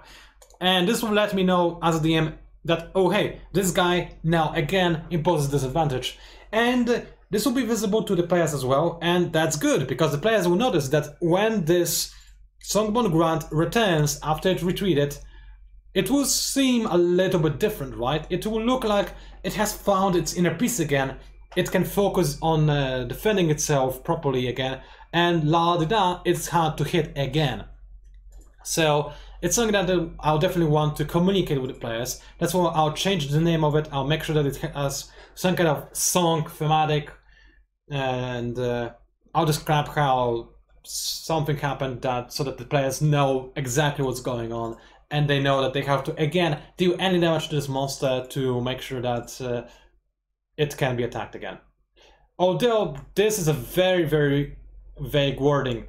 If this was a player ability, if our house brewing some player abilities, I'll definitely make it only last for some time or until it breaks concentration, which isn't that bad actually. I could make both of these abilities only work while Songborn has concentration, but this would make those abilities more powerful than I want them to be. I only want them to be a one-time thing, something that only has a chance to prevent the initial attack against those monsters. If I figure out that this ability is too weak and that this monster is too weak when I do some number crunching, I'll simply buff those abilities. Maybe I'll make them bonus actions, in which case, no, I don't want to make them bonus actions because I want the Venom Strike to still be an exit strategy for the monsters to use the last ability. Oops, did not mean to do that. So maybe I'll do something to buff them. For the time being, I'm relatively satisfied with how this goes. We've had this when this gives the monster plenty of options to do in a fight. This is how it looks if I disable the edit mode. Again, the wording will be changed when I'm off stream, because we don't need to worry about how everything is written exactly. Finally, we can deal with the other stuff that is less important for battle, and now that we know all the important things, because look again at our trusty table, we have done everything that is important to determine this character, this monster's challenge rating. It has a challenge rating of 2 because of its 16 armor class and 58 health, and because of its +5 bonus to damage, because of its 11 point something damage per round, and because of its very high save DC. Save DC doesn't really matter. Like this guide, this Dungeon Master's guide will tell you, you only have to worry about the more important bonus, either the attack bonus or the save DC. Of course, within common sense, I assume. So, with that in mind, you know what, maybe I'll give it 60. Yeah, still making up my mind, but I'll probably keep doing this until I wake up tomorrow and figure out what I want exactly from this monster. Doesn't matter. So now that all of the essential gameplay mechanics are implemented, I can deal with other stuff. So those monsters, are they strong? They're small monsters, they come from the Feywild. Are the Feywild monsters strong? Well, let's have a look see at the sprites. The sprites are very weak. They're also tiny, so not the best example. But maybe we can look at the Satyr. Satyr are probably quite strong because they are medium Fey. So as you can see, Fey aren't necessarily more stronger or weaker than your average characters, although they too tend towards high dexterity and lower than average strength, in my opinion. Those monsters are small. I feel like it would make sense to give them a strength of 9, to give them a penalty of -1. It won't matter in most scenarios, maybe in some strength saving throws, which are relatively rare. And again, this gives the player characters something to abuse against the monsters. By the way, something I forgot to mention when I was investigating the monster's defensive stats is proficiency in saving throws. So the gist of it is, if the monster has proficiency, maybe it's written somewhere here. I cannot find it right now, but it was written somewhere in the Dungeon Master's Guide, so just look for it yourself. But if the monster has proficiency in, let's say, 2 or more saving throws, this probably means that it has a higher effective armor class. I forgot the exact wording for this. I would like to find it actually, but it really doesn't matter right now, because all I'm going to do is potentially give them 1 saving throw proficiency or none actually. I'll think about this. So we know this strength, we know its dexterity and the constitution. Those have to be exactly as they are, because the entire balance of this monster is based around those numbers. Next we have intelligence. So these monsters are chaotic. I might make them borderline evil, maybe neutral, somewhere in between, maybe lowercase evil. I don't care. They're chaotic, however. They know how to plan. They should be able to improvise quite well, because I don't want them to actually be either stupid or smart. I already have very stupid enemies for my players to face. I already have very smart enemies for my enemies to face. I want something that just has a 10 in intelligence. So those monsters will have a 10 in intelligence. They'll be basically like humans. Maybe an 11, because they're from the Feywild, but you know what? I think a 10 is appropriate, and they'll just have massive egos and believe that they're more intelligent than they actually are. Okay, so with this in mind, this kind of tells me that their gut feeling, their perception, maybe not the best. Maybe they actually have problems with wisdom. Maybe they have only like 9 wisdom, for instance, slightly below average. Nothing too game-breaking, but this will give the player characters, again, another angle to potentially use against those monsters whenever the players actually meet those monsters. It's a steep road to go down, however, because so far this monster stat line, it's pretty bad, and especially against enemy spells. So, while I do want every monster should have a weakness, I feel like those monsters have already quite a few weaknesses, so I might not give them a 9 wisdom, but I'll think about it. Courage and wisdom is a very important saving throw. Of course, I can give them 9 wisdom and then a proficiency in a wisdom saving throw, but I don't like doing that. I feel like if some monster is bad with wisdom or intelligence or dexterity, then saving throw should not redeem them, despite the Dungeon Master's Guide telling you otherwise. I like things to be thematic, I like things to make sense. If those monsters are stupid, for instance, I don't want them to be good with intelligence saving throws. So, I'll think about the wisdom. Charisma, let's think about this. I do like the idea of those monsters being charismatic. They are the songborn. Song is how they communicate. They come from the Feywild. Feywild creatures are very enchanting. Even the evil ones tend to have decent charisma scores. And those guys are no exception. I think I'll give them a good old 15 right there. So they will have a +2 bonus to any sort of abilities later down the line. Some of the Songborn might have an even higher charisma bonus, but this already implies that they're not that bad at any charismatic checks, be that scary ones, for instance intimidation, or performance or whatever. Moreover, I think it just fits for the Songborn. So, I can now deal with the skills. So looking at the skills, do they want those monsters to be acrobatic? Not particularly. They are already nimble. I don't need them to be acrobatic. Animal handling. Now, you see, this is when I can rethink the wisdom thing. Because I want those monsters to tame monsters such as rust monsters. And taming a rust monster, it requires a fair bit of skill. So maybe the idea of giving those guys low wisdom, not the best idea in the world. I'll instead give them a wisdom of 12, which already makes animal handling better, and I'll also make them proficient in animal handling. They're really good with animals. They have a natural bond with the creatures of the wild, which, I mean, I think it fits. It really fits for a fey creature. So let's go ahead and give them proficiency with animal handling. Since those guys will be quite good with animals. They have the flying steeds as well, after all. Alright, Arcana. Basic Songborn grants shouldn't really have that. That being said, those are the creatures, those are the Fey. They came from the Feywild, even though they're no longer parts of the Feywild. I kind of want them to have a basic understanding of planes, or rather beyond basic understanding of planes. Just to know what's going on and whatnot. I think Arcana, fun thing for them to have. Athletics, certainly not, they have nothing to do with that. Deception, nah. If they want to be deceptive, they already have decent charisma score. But for the most part, if they want to deceive someone, they just threaten them, I feel like, maybe. Or they don't really like talking to intelligent races, so I don't care about that. History, no. Insight, I said that I don't want their gut feeling to be too good, so insight is going to stay where it is. Intimidation, no, because I don't feel like they want to interact with other races too much unless they're animals. So they wouldn't practice the intimidation. Maybe against each other, but again, I feel like the raw +2 is good enough. Investigation, no, they don't care enough. Medicine, probably not actually, they're too magical to worry about regular old medicine. Nature checks, I said those guys are supposed to be good with animals. That doesn't imply that they're good with nature as a whole, so I'm going to leave it as it is. Perception is the most important skill in the entire game. So it's something that most players and most DMs always have on their monsters and characters, because holy piece of cake, that's so... I actually said it! Wait, I have to do this. I said holy piece of cake. There, in the chat, there's going to be another holy piece of cake, because I have those now, yay! Self-promotion. Okay, sorry. So anyway, I was talking about perception. So it's super important.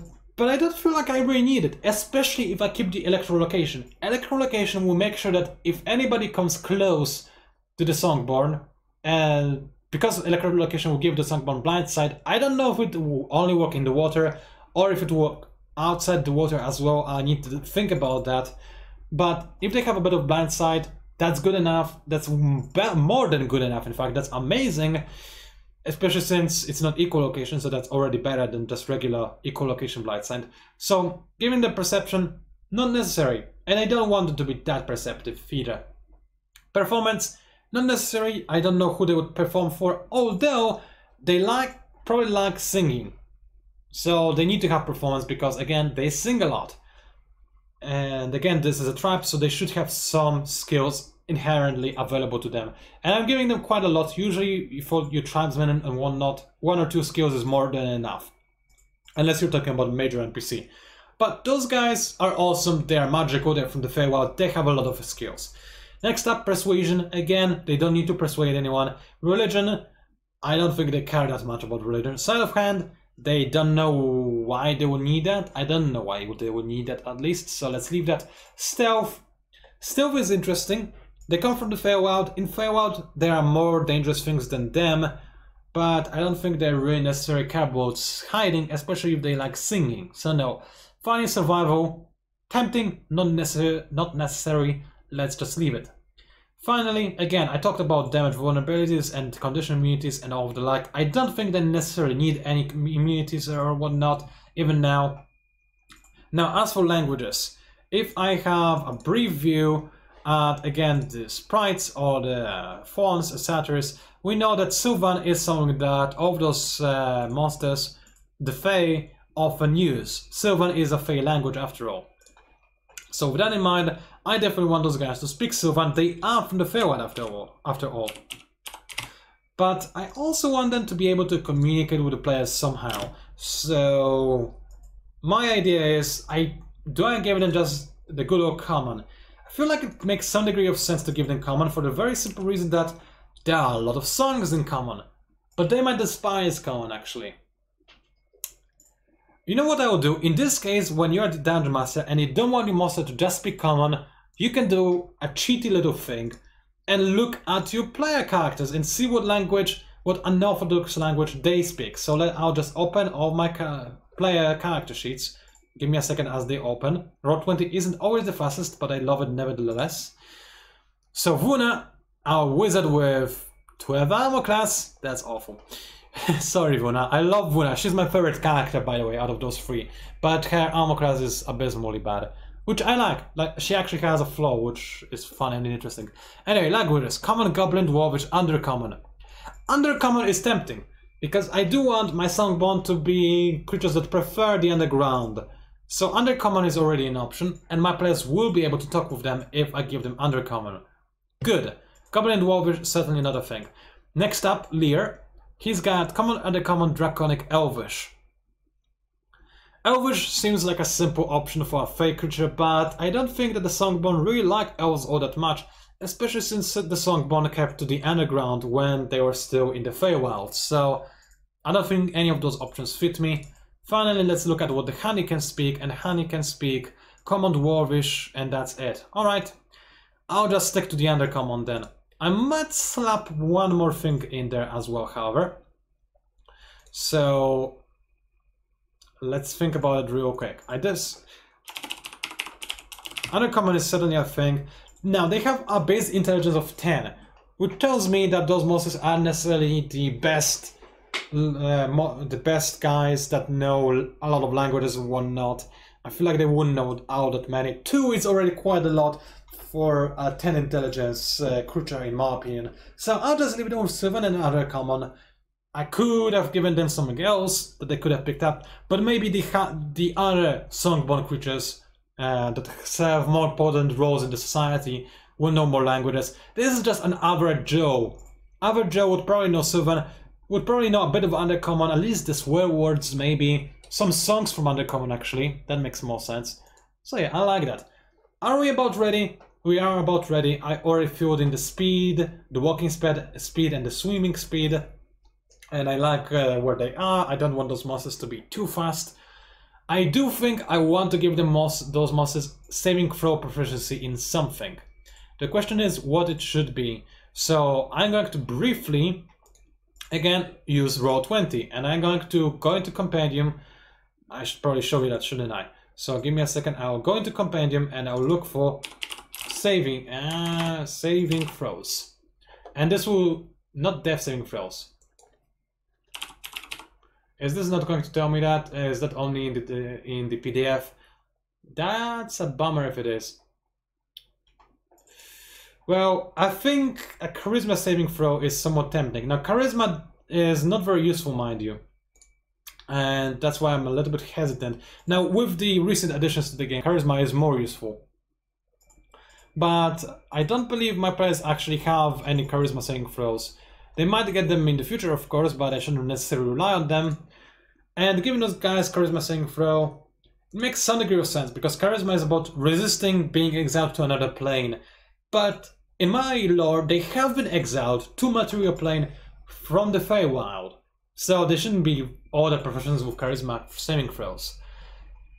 Intelligence is tempting because they don't want to be taken over by, you know, to be influenced and whatnot, mind controlled. But just because they don't want to be mind controlled doesn't mean they're good at resisting that. In fact, I think they might be a little bit gullible. So you know what, we'll come back to the good old wisdom saving throw, which is the most important one anyway, and I'll just give them proficiency in that. They are creatures from the Feywild. I feel like they should be at least somewhat attuned to magic, because they are not just your good old Fey creatures, they are relatively strong. And one saving throw doesn't make enough of a change to really impact this monster's challenge rating, but it is a nice touch. And because my party is very, very heavily reliant on wisdom, on imposing wisdom saving throws, and especially the paladin, that's the good point. I designed those creatures to be stronger against the paladin than other members of my player's party. So for that reason, proficiency in wisdom saving throw is a very good idea, because guess what? Paladins use wisdom saving throws quite a lot. And I'm done. Of course, I still need to fill in all of the text, make it more, make it actually fit to what we are presented with in the game itself. But other than that, I have everything I need to have. I don't think I'll give those guys dark vision. I gave almost all of my monsters dark vision, and it's boring. So many monsters have dark vision. Those ones will not have dark vision for a change. They actually have to see things or stand within 15 feet of it so that they can sense it with electrolocation, which I might actually make it work so that it works both in water and out of water, maybe. So yeah, that monster is done, and wow, it's been 2 hours. Of course, I wasn't streaming for the entirety of the 2 hours. The first 15 minutes was just me announcing the stream, and afterwards I was waiting for a few people to show up. So it's more like an hour and 40 minutes.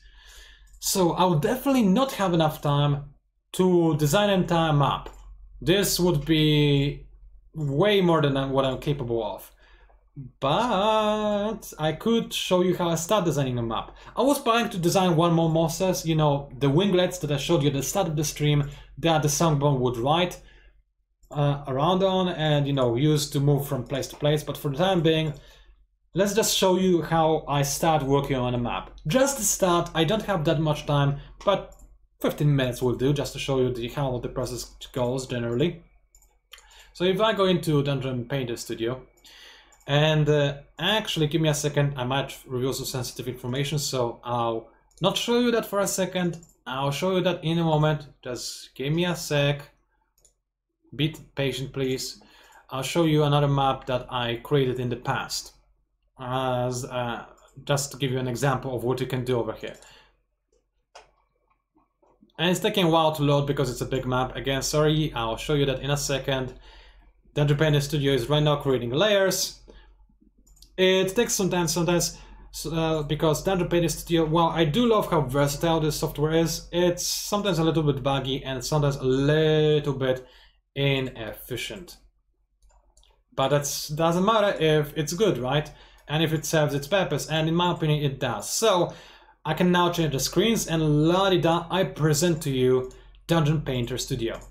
It's and a map I created within Dungeon Painter Studio. It was a very big map and a very long adventure, as you might imagine. It has several different layers. Of course, this doesn't show any of the tokens or my personal notes or whatever. This is just a map that I then import into Roll20, and then I put tokens directly on top of this map as well as everything else. This is just the background. Again, like I explained at the start of the stream, I'm not a native English speaker, but I do run my sessions for native English speakers, so I need my maps to be as precise and as full of details as possible to make it easier for me to explain things, because sometimes my vocabulary just runs short. So in here, the player character started on the top here and then climbed all the way through the bottom to here where there was an exit from this particular system. I would call it a cave system, and it actually is a cave system, but it's, as you can see, constructed by something and whatnot. And this is what Dungeon Painter Studio can really allow you to do, create very intricate and very detailed dungeons. So for instance, over here I had a race called the Midi, that a race that of wizards that really like transmutation magic and whatnot. I won't give you too many details. But up above, because this tower and the cave system was designed by race that has long been extinct, it has just recently been taken over by the Midi, so they started redecorating. As you can see on this level, they started redesigning things and making more suit their style. Whereas up above, another race lived of the moss people, which are just the plant people that don't care that much. They're relatively sterile. They just want to grab magical items. Cool race, by the way. I really like them. I might talk about them in a stream at some point in the future if people want to see more Dungeons and Dragons streams, of course. But anyway, that's what this thing allows you to do. I don't have a lot of time, but I'll just briefly show you how I start creating what you see right now. So let's go ahead and create a new map. Let's zoom out a little bit and think. So I want an island for my players. Alright, I don't need to worry about water. That can be created later, of course, by just grabbing water over here and painting something like that. But this is one of the later steps, actually. We can do that afterwards. For the time being, what I care about is thinking about the size of the thing I want to design and the purpose. So what I want to design is a small island somewhere off the charts where the smugglers come to make a stop, because like I said, the campaign takes place on an archipelago with 5 major islands, but there are small islands in between those 5 major islands, and this will be one of the 5 of those many smaller islands where smugglers can go to just rest away from the prying eyes, stash their loot and whatnot, and so forth. Moreover, this island, because of this island's strategic location, in the past somebody made a stronghold on it, or a tower or something. So later on, the Songborn that we already designed decided to adapt the tower, sorry, I failed at English right there, adapt the tower to their own needs. And I'll have the Songborn inside the tower, so the tower will have to be filled with whatever the Songborn would want, but it would have also some corridors and rooms that the Songborn wouldn't want because they're not the ones that made the tower. Moreover, I don't want this adventure, this short trip to this island, to be just about fighting the Songborn, because, I mean, of course, maybe the players will be able to talk to the Songborn. They won't be immediately deadly and super wanting to kill the players. They will be hostile, but not we're gonna kill you hostile. So anyway, I do want the players to have a chance to interact with some less hostile NPCs. So maybe there will be a beach where some human smugglers go, and maybe the smugglers have a deal with the Songborn so that the Songborn leave the human smugglers alone, and the human smugglers leave the Songborn alone. So, and together they provide a bit of protection for each other, since neither of the groups wants to have any intruders come into their island. So okay, I know I want a beach, I know I want a tower. So, for towers and the like, I usually create several floors, right? I mean, it's a tower, it's supposed to have several floors. I usually design all floors on the same plane so that I don't have to swap scenes when I'm on Roll20, so that my players can just look at the map and I can keep revealing a map as we go along. So, what I would design is most likely like some kind of area where the island itself is, and where one level of the tower is, most likely the upper level, the roof, if I want there to be a roof that you can walk on, and then next to it there will be the tower itself. So let's start doing that, shall we? For the time being, I'm not going to be too careful. I'm going to just go ahead and use a paddle. Paddles are something that I really like.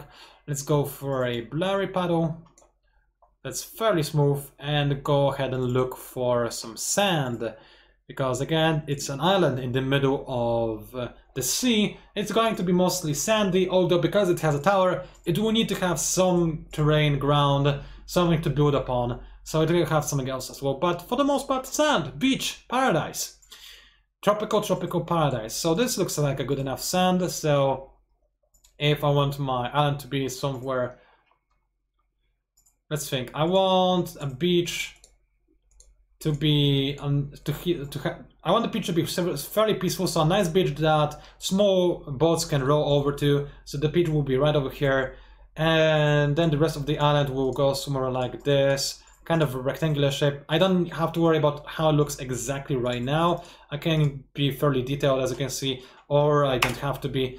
This is just the base, this is the island right now, as we have it. So, okay, keep in mind that each square corresponds to 1 square on row 20. So this is already a very, very big map, but again, it's an entire island, and the players will most likely be zoomed for the most part to something like this. So just to make it easier to see how big the map actually is, let's draw some ground as well. Maybe some grass? Grass, it's the tropics after all. I'm sure some grass would grow somewhere.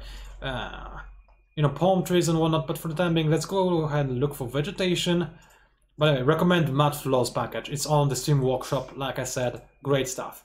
And vegetation A17 is something I frequently use for this purpose, so I can say that maybe there's a bit of grass right over here. Again, it doesn't look pretty. I work on making it pretty after I know how it's supposed to look exactly. And then maybe I will have a bit more grass over here.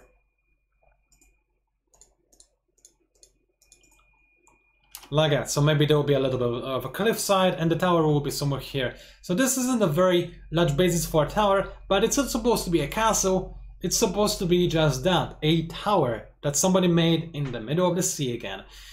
So maybe those will be hills. I'll work on making them look like hills later on. But the tower itself apparently looked like a dog's grass. Mookie Mugu said in the chat. I don't know, maybe.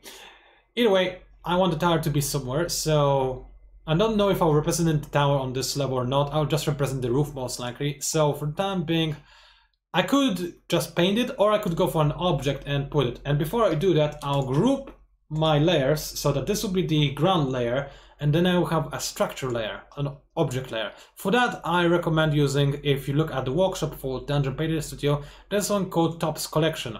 By the way, those files, for the most part, they are not for commercial use. For commercial use, you have the commercial use pack, but it's fairly barren, so I don't recommend that necessarily. I mean, if you want to make some commercial, just hire an artist. I do this for my players, and I do this for fun. They don't pay me for this. So anyway, from Tops Collection, I'll go ahead and look for buildings. And I have a few options here. I don't think any of those really look like a tower, with a few exceptions. Oh, that's snow. I don't want snow. Those are just houses. They don't really look like what I'm going for. This is the best thing I've got. I don't like this, and this thing, again, not quite the tower I was looking for. So instead of plotting down a structure, I'll change my original plan, and instead I'll go ahead and create a roof. So let's go back to, not mud walls, those are walls as you might imagine. Let's go back to mud walls. Let's look for checkered. Would pirates make checkered floor? I mean, it's not the pirates who made the star in the first place. Maybe those were elves, maybe it was somebody else. I don't think checkered really fits. Maybe I'll go for something else. Maybe tiles, stone. Let's see what we have. Those are too pretty to have at the roof of a tower. Let's see something else. Tiles painted, again, not ideal. Tiles broken, that's a little bit more like it. That's something I could believe could go at the top of a tower. This tile broken. Let's see if this tower is just like this, 10 by 10. 10 by 10 is a little bit small for a tower. It would be a little bit tight, and I don't want this tower to be all that small. 15 by 15, still going to be fairly tight, but this will allow the Songborn to use their ranged weapons to a certain degree before they have to engage in melee. And maybe the tower also has like a little bit of bits sticking out of it, like over here, where most stuff will be, or maybe this is where the staircase will be, or something else. I don't want this to just be a regular, you know, rectangular shape. That would be a little bit boring. Maybe it also has a, maybe actually the, hold on, let's undo that. Maybe it will have the staircase over here, and another staircase over here just to move up and down, and this will be just a place where more rooms are, just to give more place that the inhabitants of this tower can live in, and just so this doesn't look as boring as it otherwise would. In fact, it probably needs to be a little bit bigger to make sense. So like that and like that. And now there's enough room for a staircase here.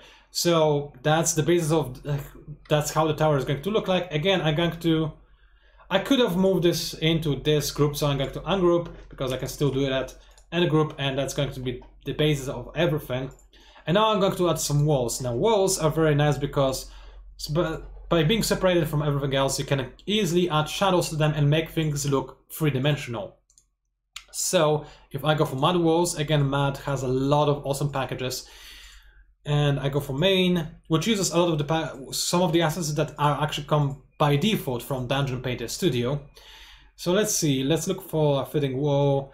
Like, it's a fairly bright stone, right? So maybe this will work. Let's zoom in a little bit closer so I can see the effects. And maybe make it a little bit thicker. It's the outside wall after all, maybe like 120 will do, I think. And then I'll make this a polyline so I can modify how it looks like. So I'll just make it all the way, the entire tower, just make it like this. And right now it doesn't really stand out, right? Like it looks almost like the exact same like the texture of this tower itself. Fear not, however, I can change that quite easy. So I'll group this already because I will have a group for walls in the future. And for walls, you want to apply a long shadow effect. You can modify the effects, and it's a really awesome tool. This is what allows me to, for instance, make things look like they're three-dimensional. I can make cliffs with by creating artificial shadow. For instance, if I wanted to make something that looks like a cliff, I could create a new preset. Let's not apply this preset, but let's just edit it and make some drop shadow, add, and then you make drop inner, which would make it look like it actually drop, like this is not sticking outwards, but it's sticking, but it's actually a dent in the map per se. I mean, just look at this. It's not visible enough, but if you see, of course, it's a little bit tricky for making things look like cliffs. I usually use two sets of drop shadows, one for dropping shadow on one side and one for dropping shadow from the other side to make it look more natural. But right now I'm not doing that. I'm just applying the long shadow thing. And this looks okay-ish, but I kind of want this to look a little bit better. But again, this stream is already too long, so I won't bother with making this look better. I'm just showcasing a feature. So this is a tower that I'll have over here. And everything that is not the tower or the island is going to be, let's go into this group, is going to be water, and I might as well add the water in already. So I'll go back to mud floors, now go for water, and again, I won't really think too much or too hard about how the water is supposed to look. I'll zoom out even further actually. And I didn't leave enough place for me on this map, so if the players want to swim to the north of the island, that's going to be annoying. Hopefully they won't. Famous DM's last words. Players always want to do what you least expect them to. So let's just make this all water like this and stick out a little bit. Of course, I don't have to include this all. Move this down, and this is the map. This is way too bright. I know this is just for demonstration purposes, but let's edit this and change the water. This is a bit better. For now, it's good enough. I'm just demonstrating a feature. So, when designing a map, I have to take into consideration the fact that bandwidth is a thing, not all players have fast internet connection, and also I don't want this map to be very expansive. So if this and this are sort of the top and bottom lines of this map, and that's where the map will be, then I want to make the rest as compact as possible and not go below those imaginary lines, just to save space on row 20, because row 20 doesn't like when maps are too big. So what I'm going to do right now is I'm going to select this tile. In fact, I'll select all of these tiles, copy them, and I'll paste them, and I'll move them somewhere else. So this is going to be how our tower looks from the inside. This will be the level 1 of the tower, and I can just have it in here like this, and then I'll let the player see this, but not the black void around this, and this should look fine. The players never complained about this. And how many levels do I want this tower to have? let's say I want this to have at the very least 2 levels, but it's a tower in the middle of the sea. The pirates probably used it as a lookout place to see incoming ships and whatnot. So 3 levels, I believe, is the very minimum. And you know what? Why not have it have a cellar as well? And for the cellar, I probably don't need it to look exactly like the entire tower looks. Since it's the cellar, it can look a little bit different. So let's say if this is the cellar, I can, for instance, take those bits away. Actually, no, those are supposed to be the staircases. So let's keep them in. Let's take that away and paint some more tiles, something that will connect the two. So I'll go back to, what did I use again? I believe I used the tiles broken, right? Yes, I did. So let's do something to connect them. For the time being, very rough idea. Maybe just a tunnel like this that goes in between.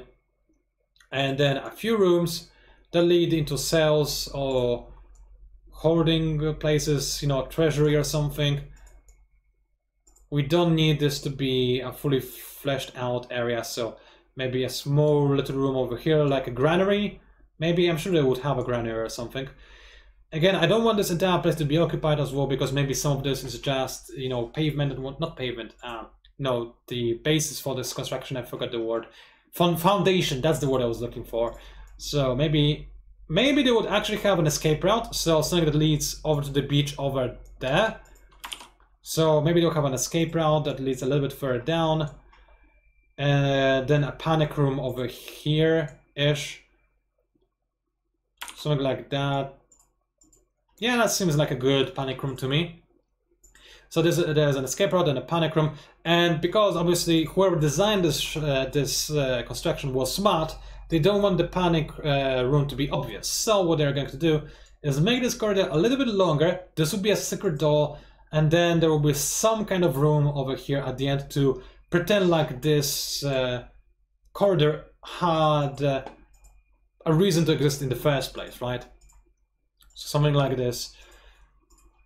And I don't like how this room is, again, a square, so maybe let's make it a little bit more interesting and make it into something like that. This looks kind of odd, but maybe there's a reason for this room to look the way it does. I don't have to think about this, I just want this to look a little bit more interesting. This is good enough. I'll have a secret passage here, everything else will be good. Next step would be adding walls. And I should be ending the stream already, my throat is starting to give out after talking for so long, but I'll take a sip of my tea and start working on the rooms themselves, just to show you how I start working maps, and maybe I'll stream map making in the future again. So for now, I'll just worry about the first level. So if this is the underground, I believe it would make sense to go from the highest level, lower level, bottom level, and the underground. So this will be where the players come in. And as they ascend, they will go higher.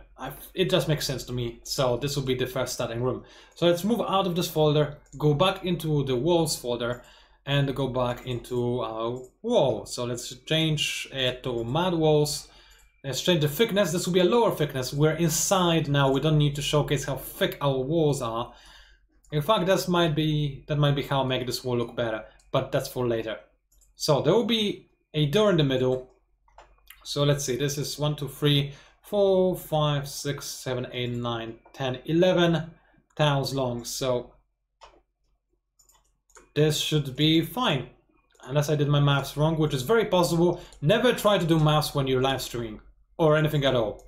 Live streaming just makes everything more difficult than it usually is, unless you're a seasoned live streamer or just made for this job. So this will be the entrance, and seemingly the only entrance. Of course, there will be a hidden passage, but the players are not supposed to know about it, unless they watch this live stream, but I explicitly told them not to. If they do, it's their fault for taking the fun out of this. And maybe, who knows, maybe I'll move this hidden passage after the stream is over, so maybe I'll be tricksy like that. Anywho, so there will be a door in the middle, and the players will walk through. So, alright, I now have to think about two things. Making the layout of this tower fun for the players, So interesting, not just a corridor with a bunch of rooms adjacent to it that the players can check out one by one, which is boring. Think more along the lines of, imagine of something like we would see in a board game, like Murder on the House on a Hill, or how this board game was called, which is an awesome board game, by the way. So I want this to be a little bit tricksy and interesting thing to fight in. I want the battle arenas, places where most likely combat is going to happen, to look cool. But most importantly, well, not most importantly, but the second most importantly, I want this to make sense. So I need to figure out what the original constructors of this tower wanted, and how would they achieve what they wanted. So I know that at some point in the past this tower was taken over, or at least owned by somebody who could summon things from the other planes of existence, lower planes of existence to be more exact. So demons and like devils most likely. Fun stuff. So I could just say that the wizard made it, or the wizard found the tower and adapted it to his needs. And now, years afterwards, the Songbone that we designed earlier took over the tower since the wizard is long gone. Alright, so this tower would most likely have some kind of security mechanism, either outside, so I can either add an encounter, a possible encounter here, which I like the idea of. So immediately I know I want to create a little bit of something here. So mud walls, for the time being, everything is going to be done in the same texture.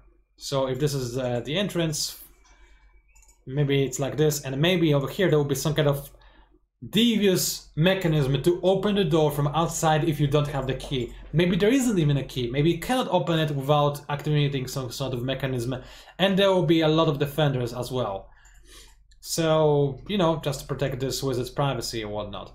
So over here, that's 3, and then that's 7. 7 by 7, so this kind of round area. And then there maybe maybe I will have a staircase that will go. It's allowed for half.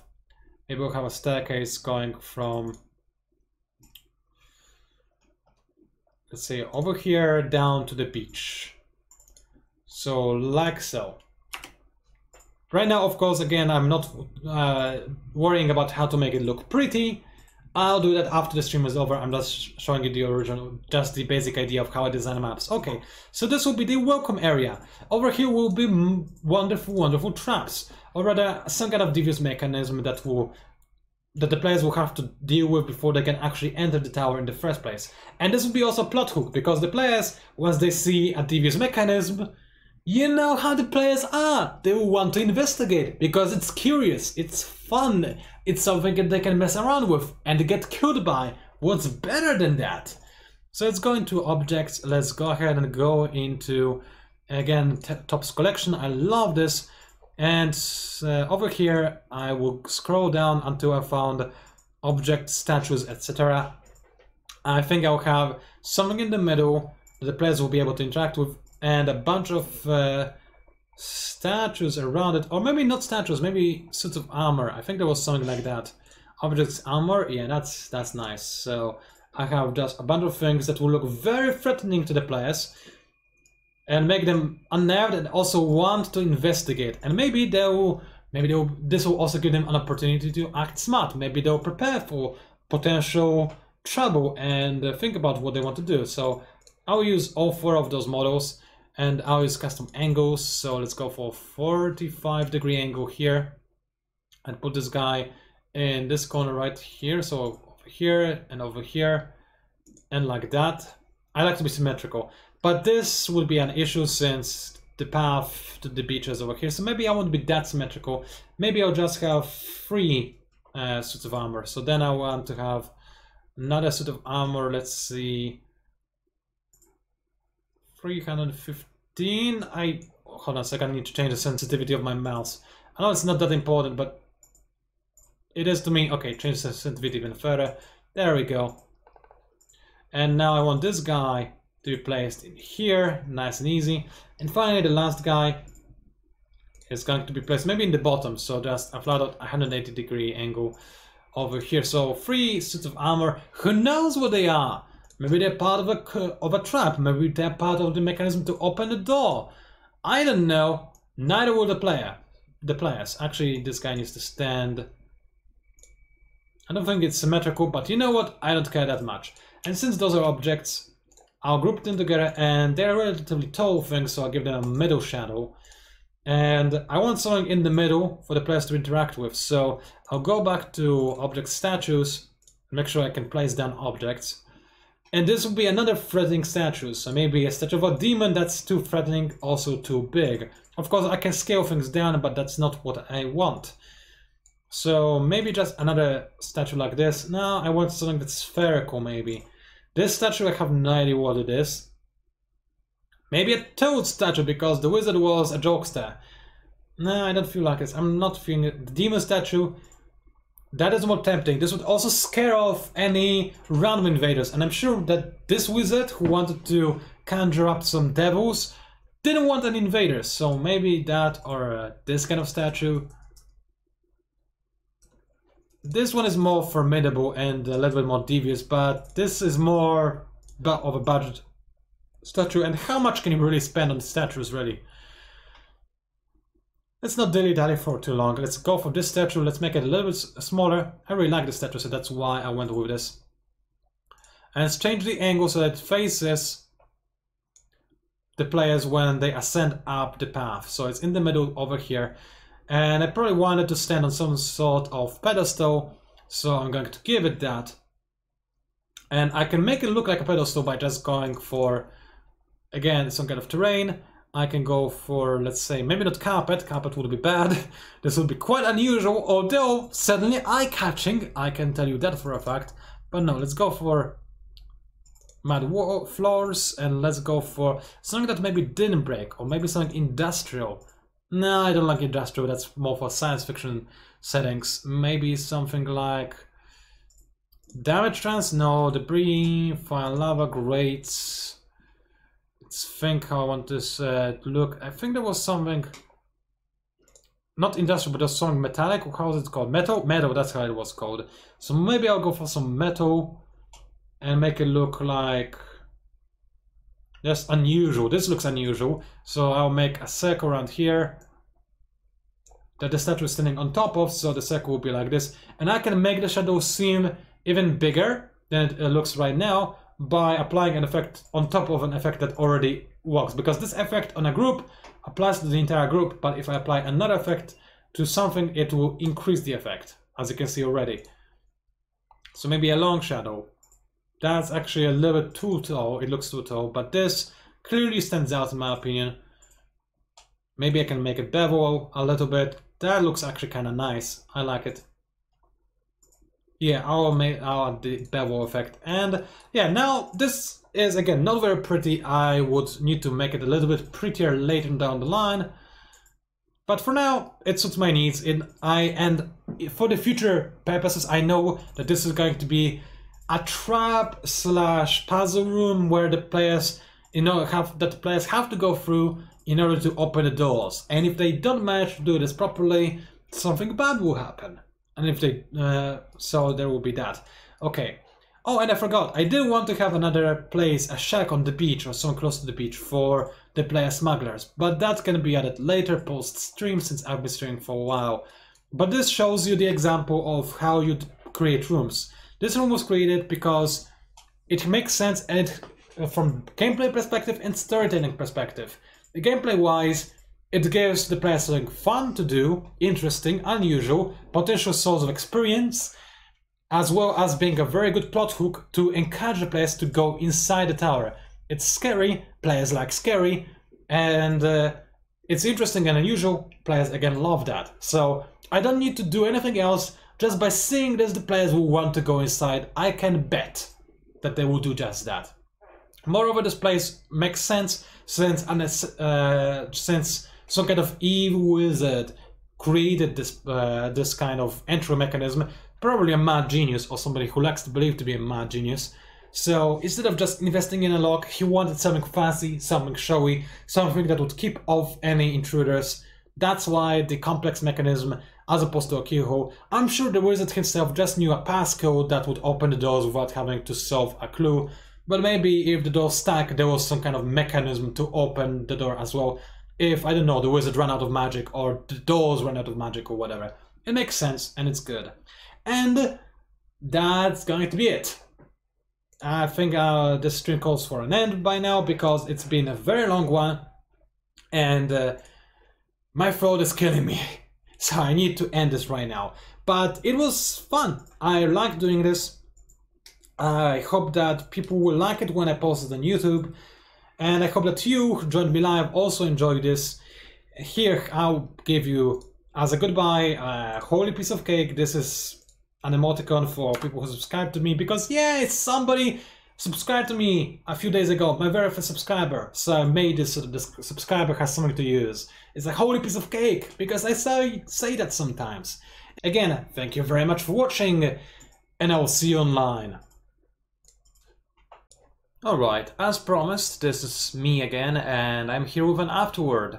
So as you can see, this is our Songbone skirmisher that I was designing over the course of this live stream. And after a day passed, I decided to actually polish him up and I came up with the final result, the thing that actually I would consider worthy of actually being using in my campaign, something that is actually ready. So let's talk about the things that I had to change or cut. First of all, it's Summoning Songy ability, which you can see I decided to keep the wording of it, which was disadvantage on attack rolls against the Songbone Grunt when it took no damage during the last 10 of combat. That was actually my attempt at changing the way this thing works. Because initially it was just, hey, disadvantage when the Songbone Grunt has full health. I decided to make it a little bit more powerful. And I was trying to fiddle around with the other active ability, which allowed the Songbone Grunt to grant the enemy's disadvantage on attacks if until the Songbone Grunt takes any damage. So initially I thought that the Songbone Grunt just has too many active abilities. And also I didn't really like how the Venom Strike allowed the Songbone Grunt to retreat. I mean, I do like that part, but what I didn't like is then spending an entire action to use an ability that the Songbone Grunt might as well use in the middle of the combat. What's the point in using the Venomous Strike? So I decided to take away this ability, as that was the first change that I did, and then I tried to do something else and just decided to make it check if Songbone Grunt took any damage in the last turn of combat. By the way, I did change the Grunt's name to a Skirmisher, because that's what it is, Songbone Skirmisher. Anywho, and I kind of like this idea at first, but then I thought to myself, well, first of all, there's an issue of there being no mechanisms that I'm aware of in Dungeons & Dragons 5th edition that actually check a condition which happened during the last 10 of combat, for instance. It's more like all conditions I can think of only apply as something that changes the future rather than checks what happened in the past. And I can see why. It forces DMs and players to remember things that they really don't have the time or the mind power to remember. So I decided to just change this ability completely. And I did want it to still work like to just have the same. So I decided to change this ability completely and work a little bit like, I don't know, something that you might remember from a different creature called Displacer Beast. Now, a Displacer Beast is a very well-known creature which also comes from the Feywilds, and it has a displacement ability which allows which makes attack rolls against it have a disadvantage until Displacer Beast is hit by an attack. Sound familiar? It's basically the same thing I was going for with the Songbone skirmishers and Songbone in general. So for a second I thought about just giving the Songbone the displacement ability, but I didn't really like the lore and I felt like it doesn't quite fit them, so I just made a little twist on it, but it's still for the most part displacement ability. So let's have a quick look-see at what it is right now. It's called Resonance. Attacks aimed at the Songbone Grunt, that's Skirmisher now, must pass through a protective field of resonance, causing attack rolls against the Songbone Skirmisher to have a disadvantage. If it is dealt damage, the trait is disrupted, blah blah blah, and it's also disrupted if the Songbone Grunt is incapacitated or deafened. So it's a little slight change, since Displacer Beast's ability doesn't trigger if it has no movement speed, but Songbone Skirmisher is a little bit different. It needs to be able to hear this small protective field, or maybe to hear the surroundings. I'm not entirely sure how the magic lore works here. I can think about that later, but for the time being, it's basically the same thing, just with a slightly different mechanic, but it's basically a copy-paste right here, and I really like it. It works, and it's something that I can easily make a ratio ability. So that's something that all of Songborn monsters will actually have, and I like it. Love it, actually. It fits real nicely. Now, the other thing, as you might already see, is that we're missing the Fey Ancestry thingy, which I used to have going for the Songborn Grant or Skirmisher. The reason for that is that I had too many ratio abilities, and this made my monsters a little bit too complex to run, especially if I were to share those monsters with the other DMs and whatnot. That could cause some issues, because every extra ability is another thing for the Dungeon Master to remember, and if there are too many things, the Dungeon Master might just forget some critical important ability that their monster has, and that's never a good thing. Now, this is especially bad since, as you can see when you look at the right side of the screen, I am planning to have a lot of Songborn NPCs, and all of them will have the same racial abilities, that being Electrolocation, Resonance, and the Venom Strike. Adding Fey Ancestry to this was just a little bit too much, and getting rid of it makes sense. There are very few, if any, actually, Fey creatures that have Fey Ancestry, and guess why? Because Fey Ancestry implies Fey Ancestry not being an actual Fey. Which is a bit strange, because most Fey don't have the things that Fey Ancestry grants, but that doesn't matter. I just decided to cut it. Now the monster, this entire race, is a little bit easier to wrap your head about. Now, I also made another change, and that being the change in, I think this is a special ability that is exclusive to Songborn Skirmishers, although I might give it to Songborn Rogues as well, but I'll think about that. So this ability is called a Sling Expert, and it basically makes his slings very powerful and actually usable in a variety of different environments. It does increase the damage by a lot, and it doesn't really break the balancing that I worked so hard on over the course of this live stream. So a little bit of extra damage, but not enough to really increase this monster's challenge rating. It will make it more formidable, however, and it also encourages the monster to use better hide-and-run tactics and attacking from a bigger range. Most importantly, improving the sling is something I was thinking about for a long time, for the very simple reason that slings in actual real-life history, especially in the ancient times, were arguably way better than bows. They had better range, for instance, which a lot of people don't realize. I also didn't until recently.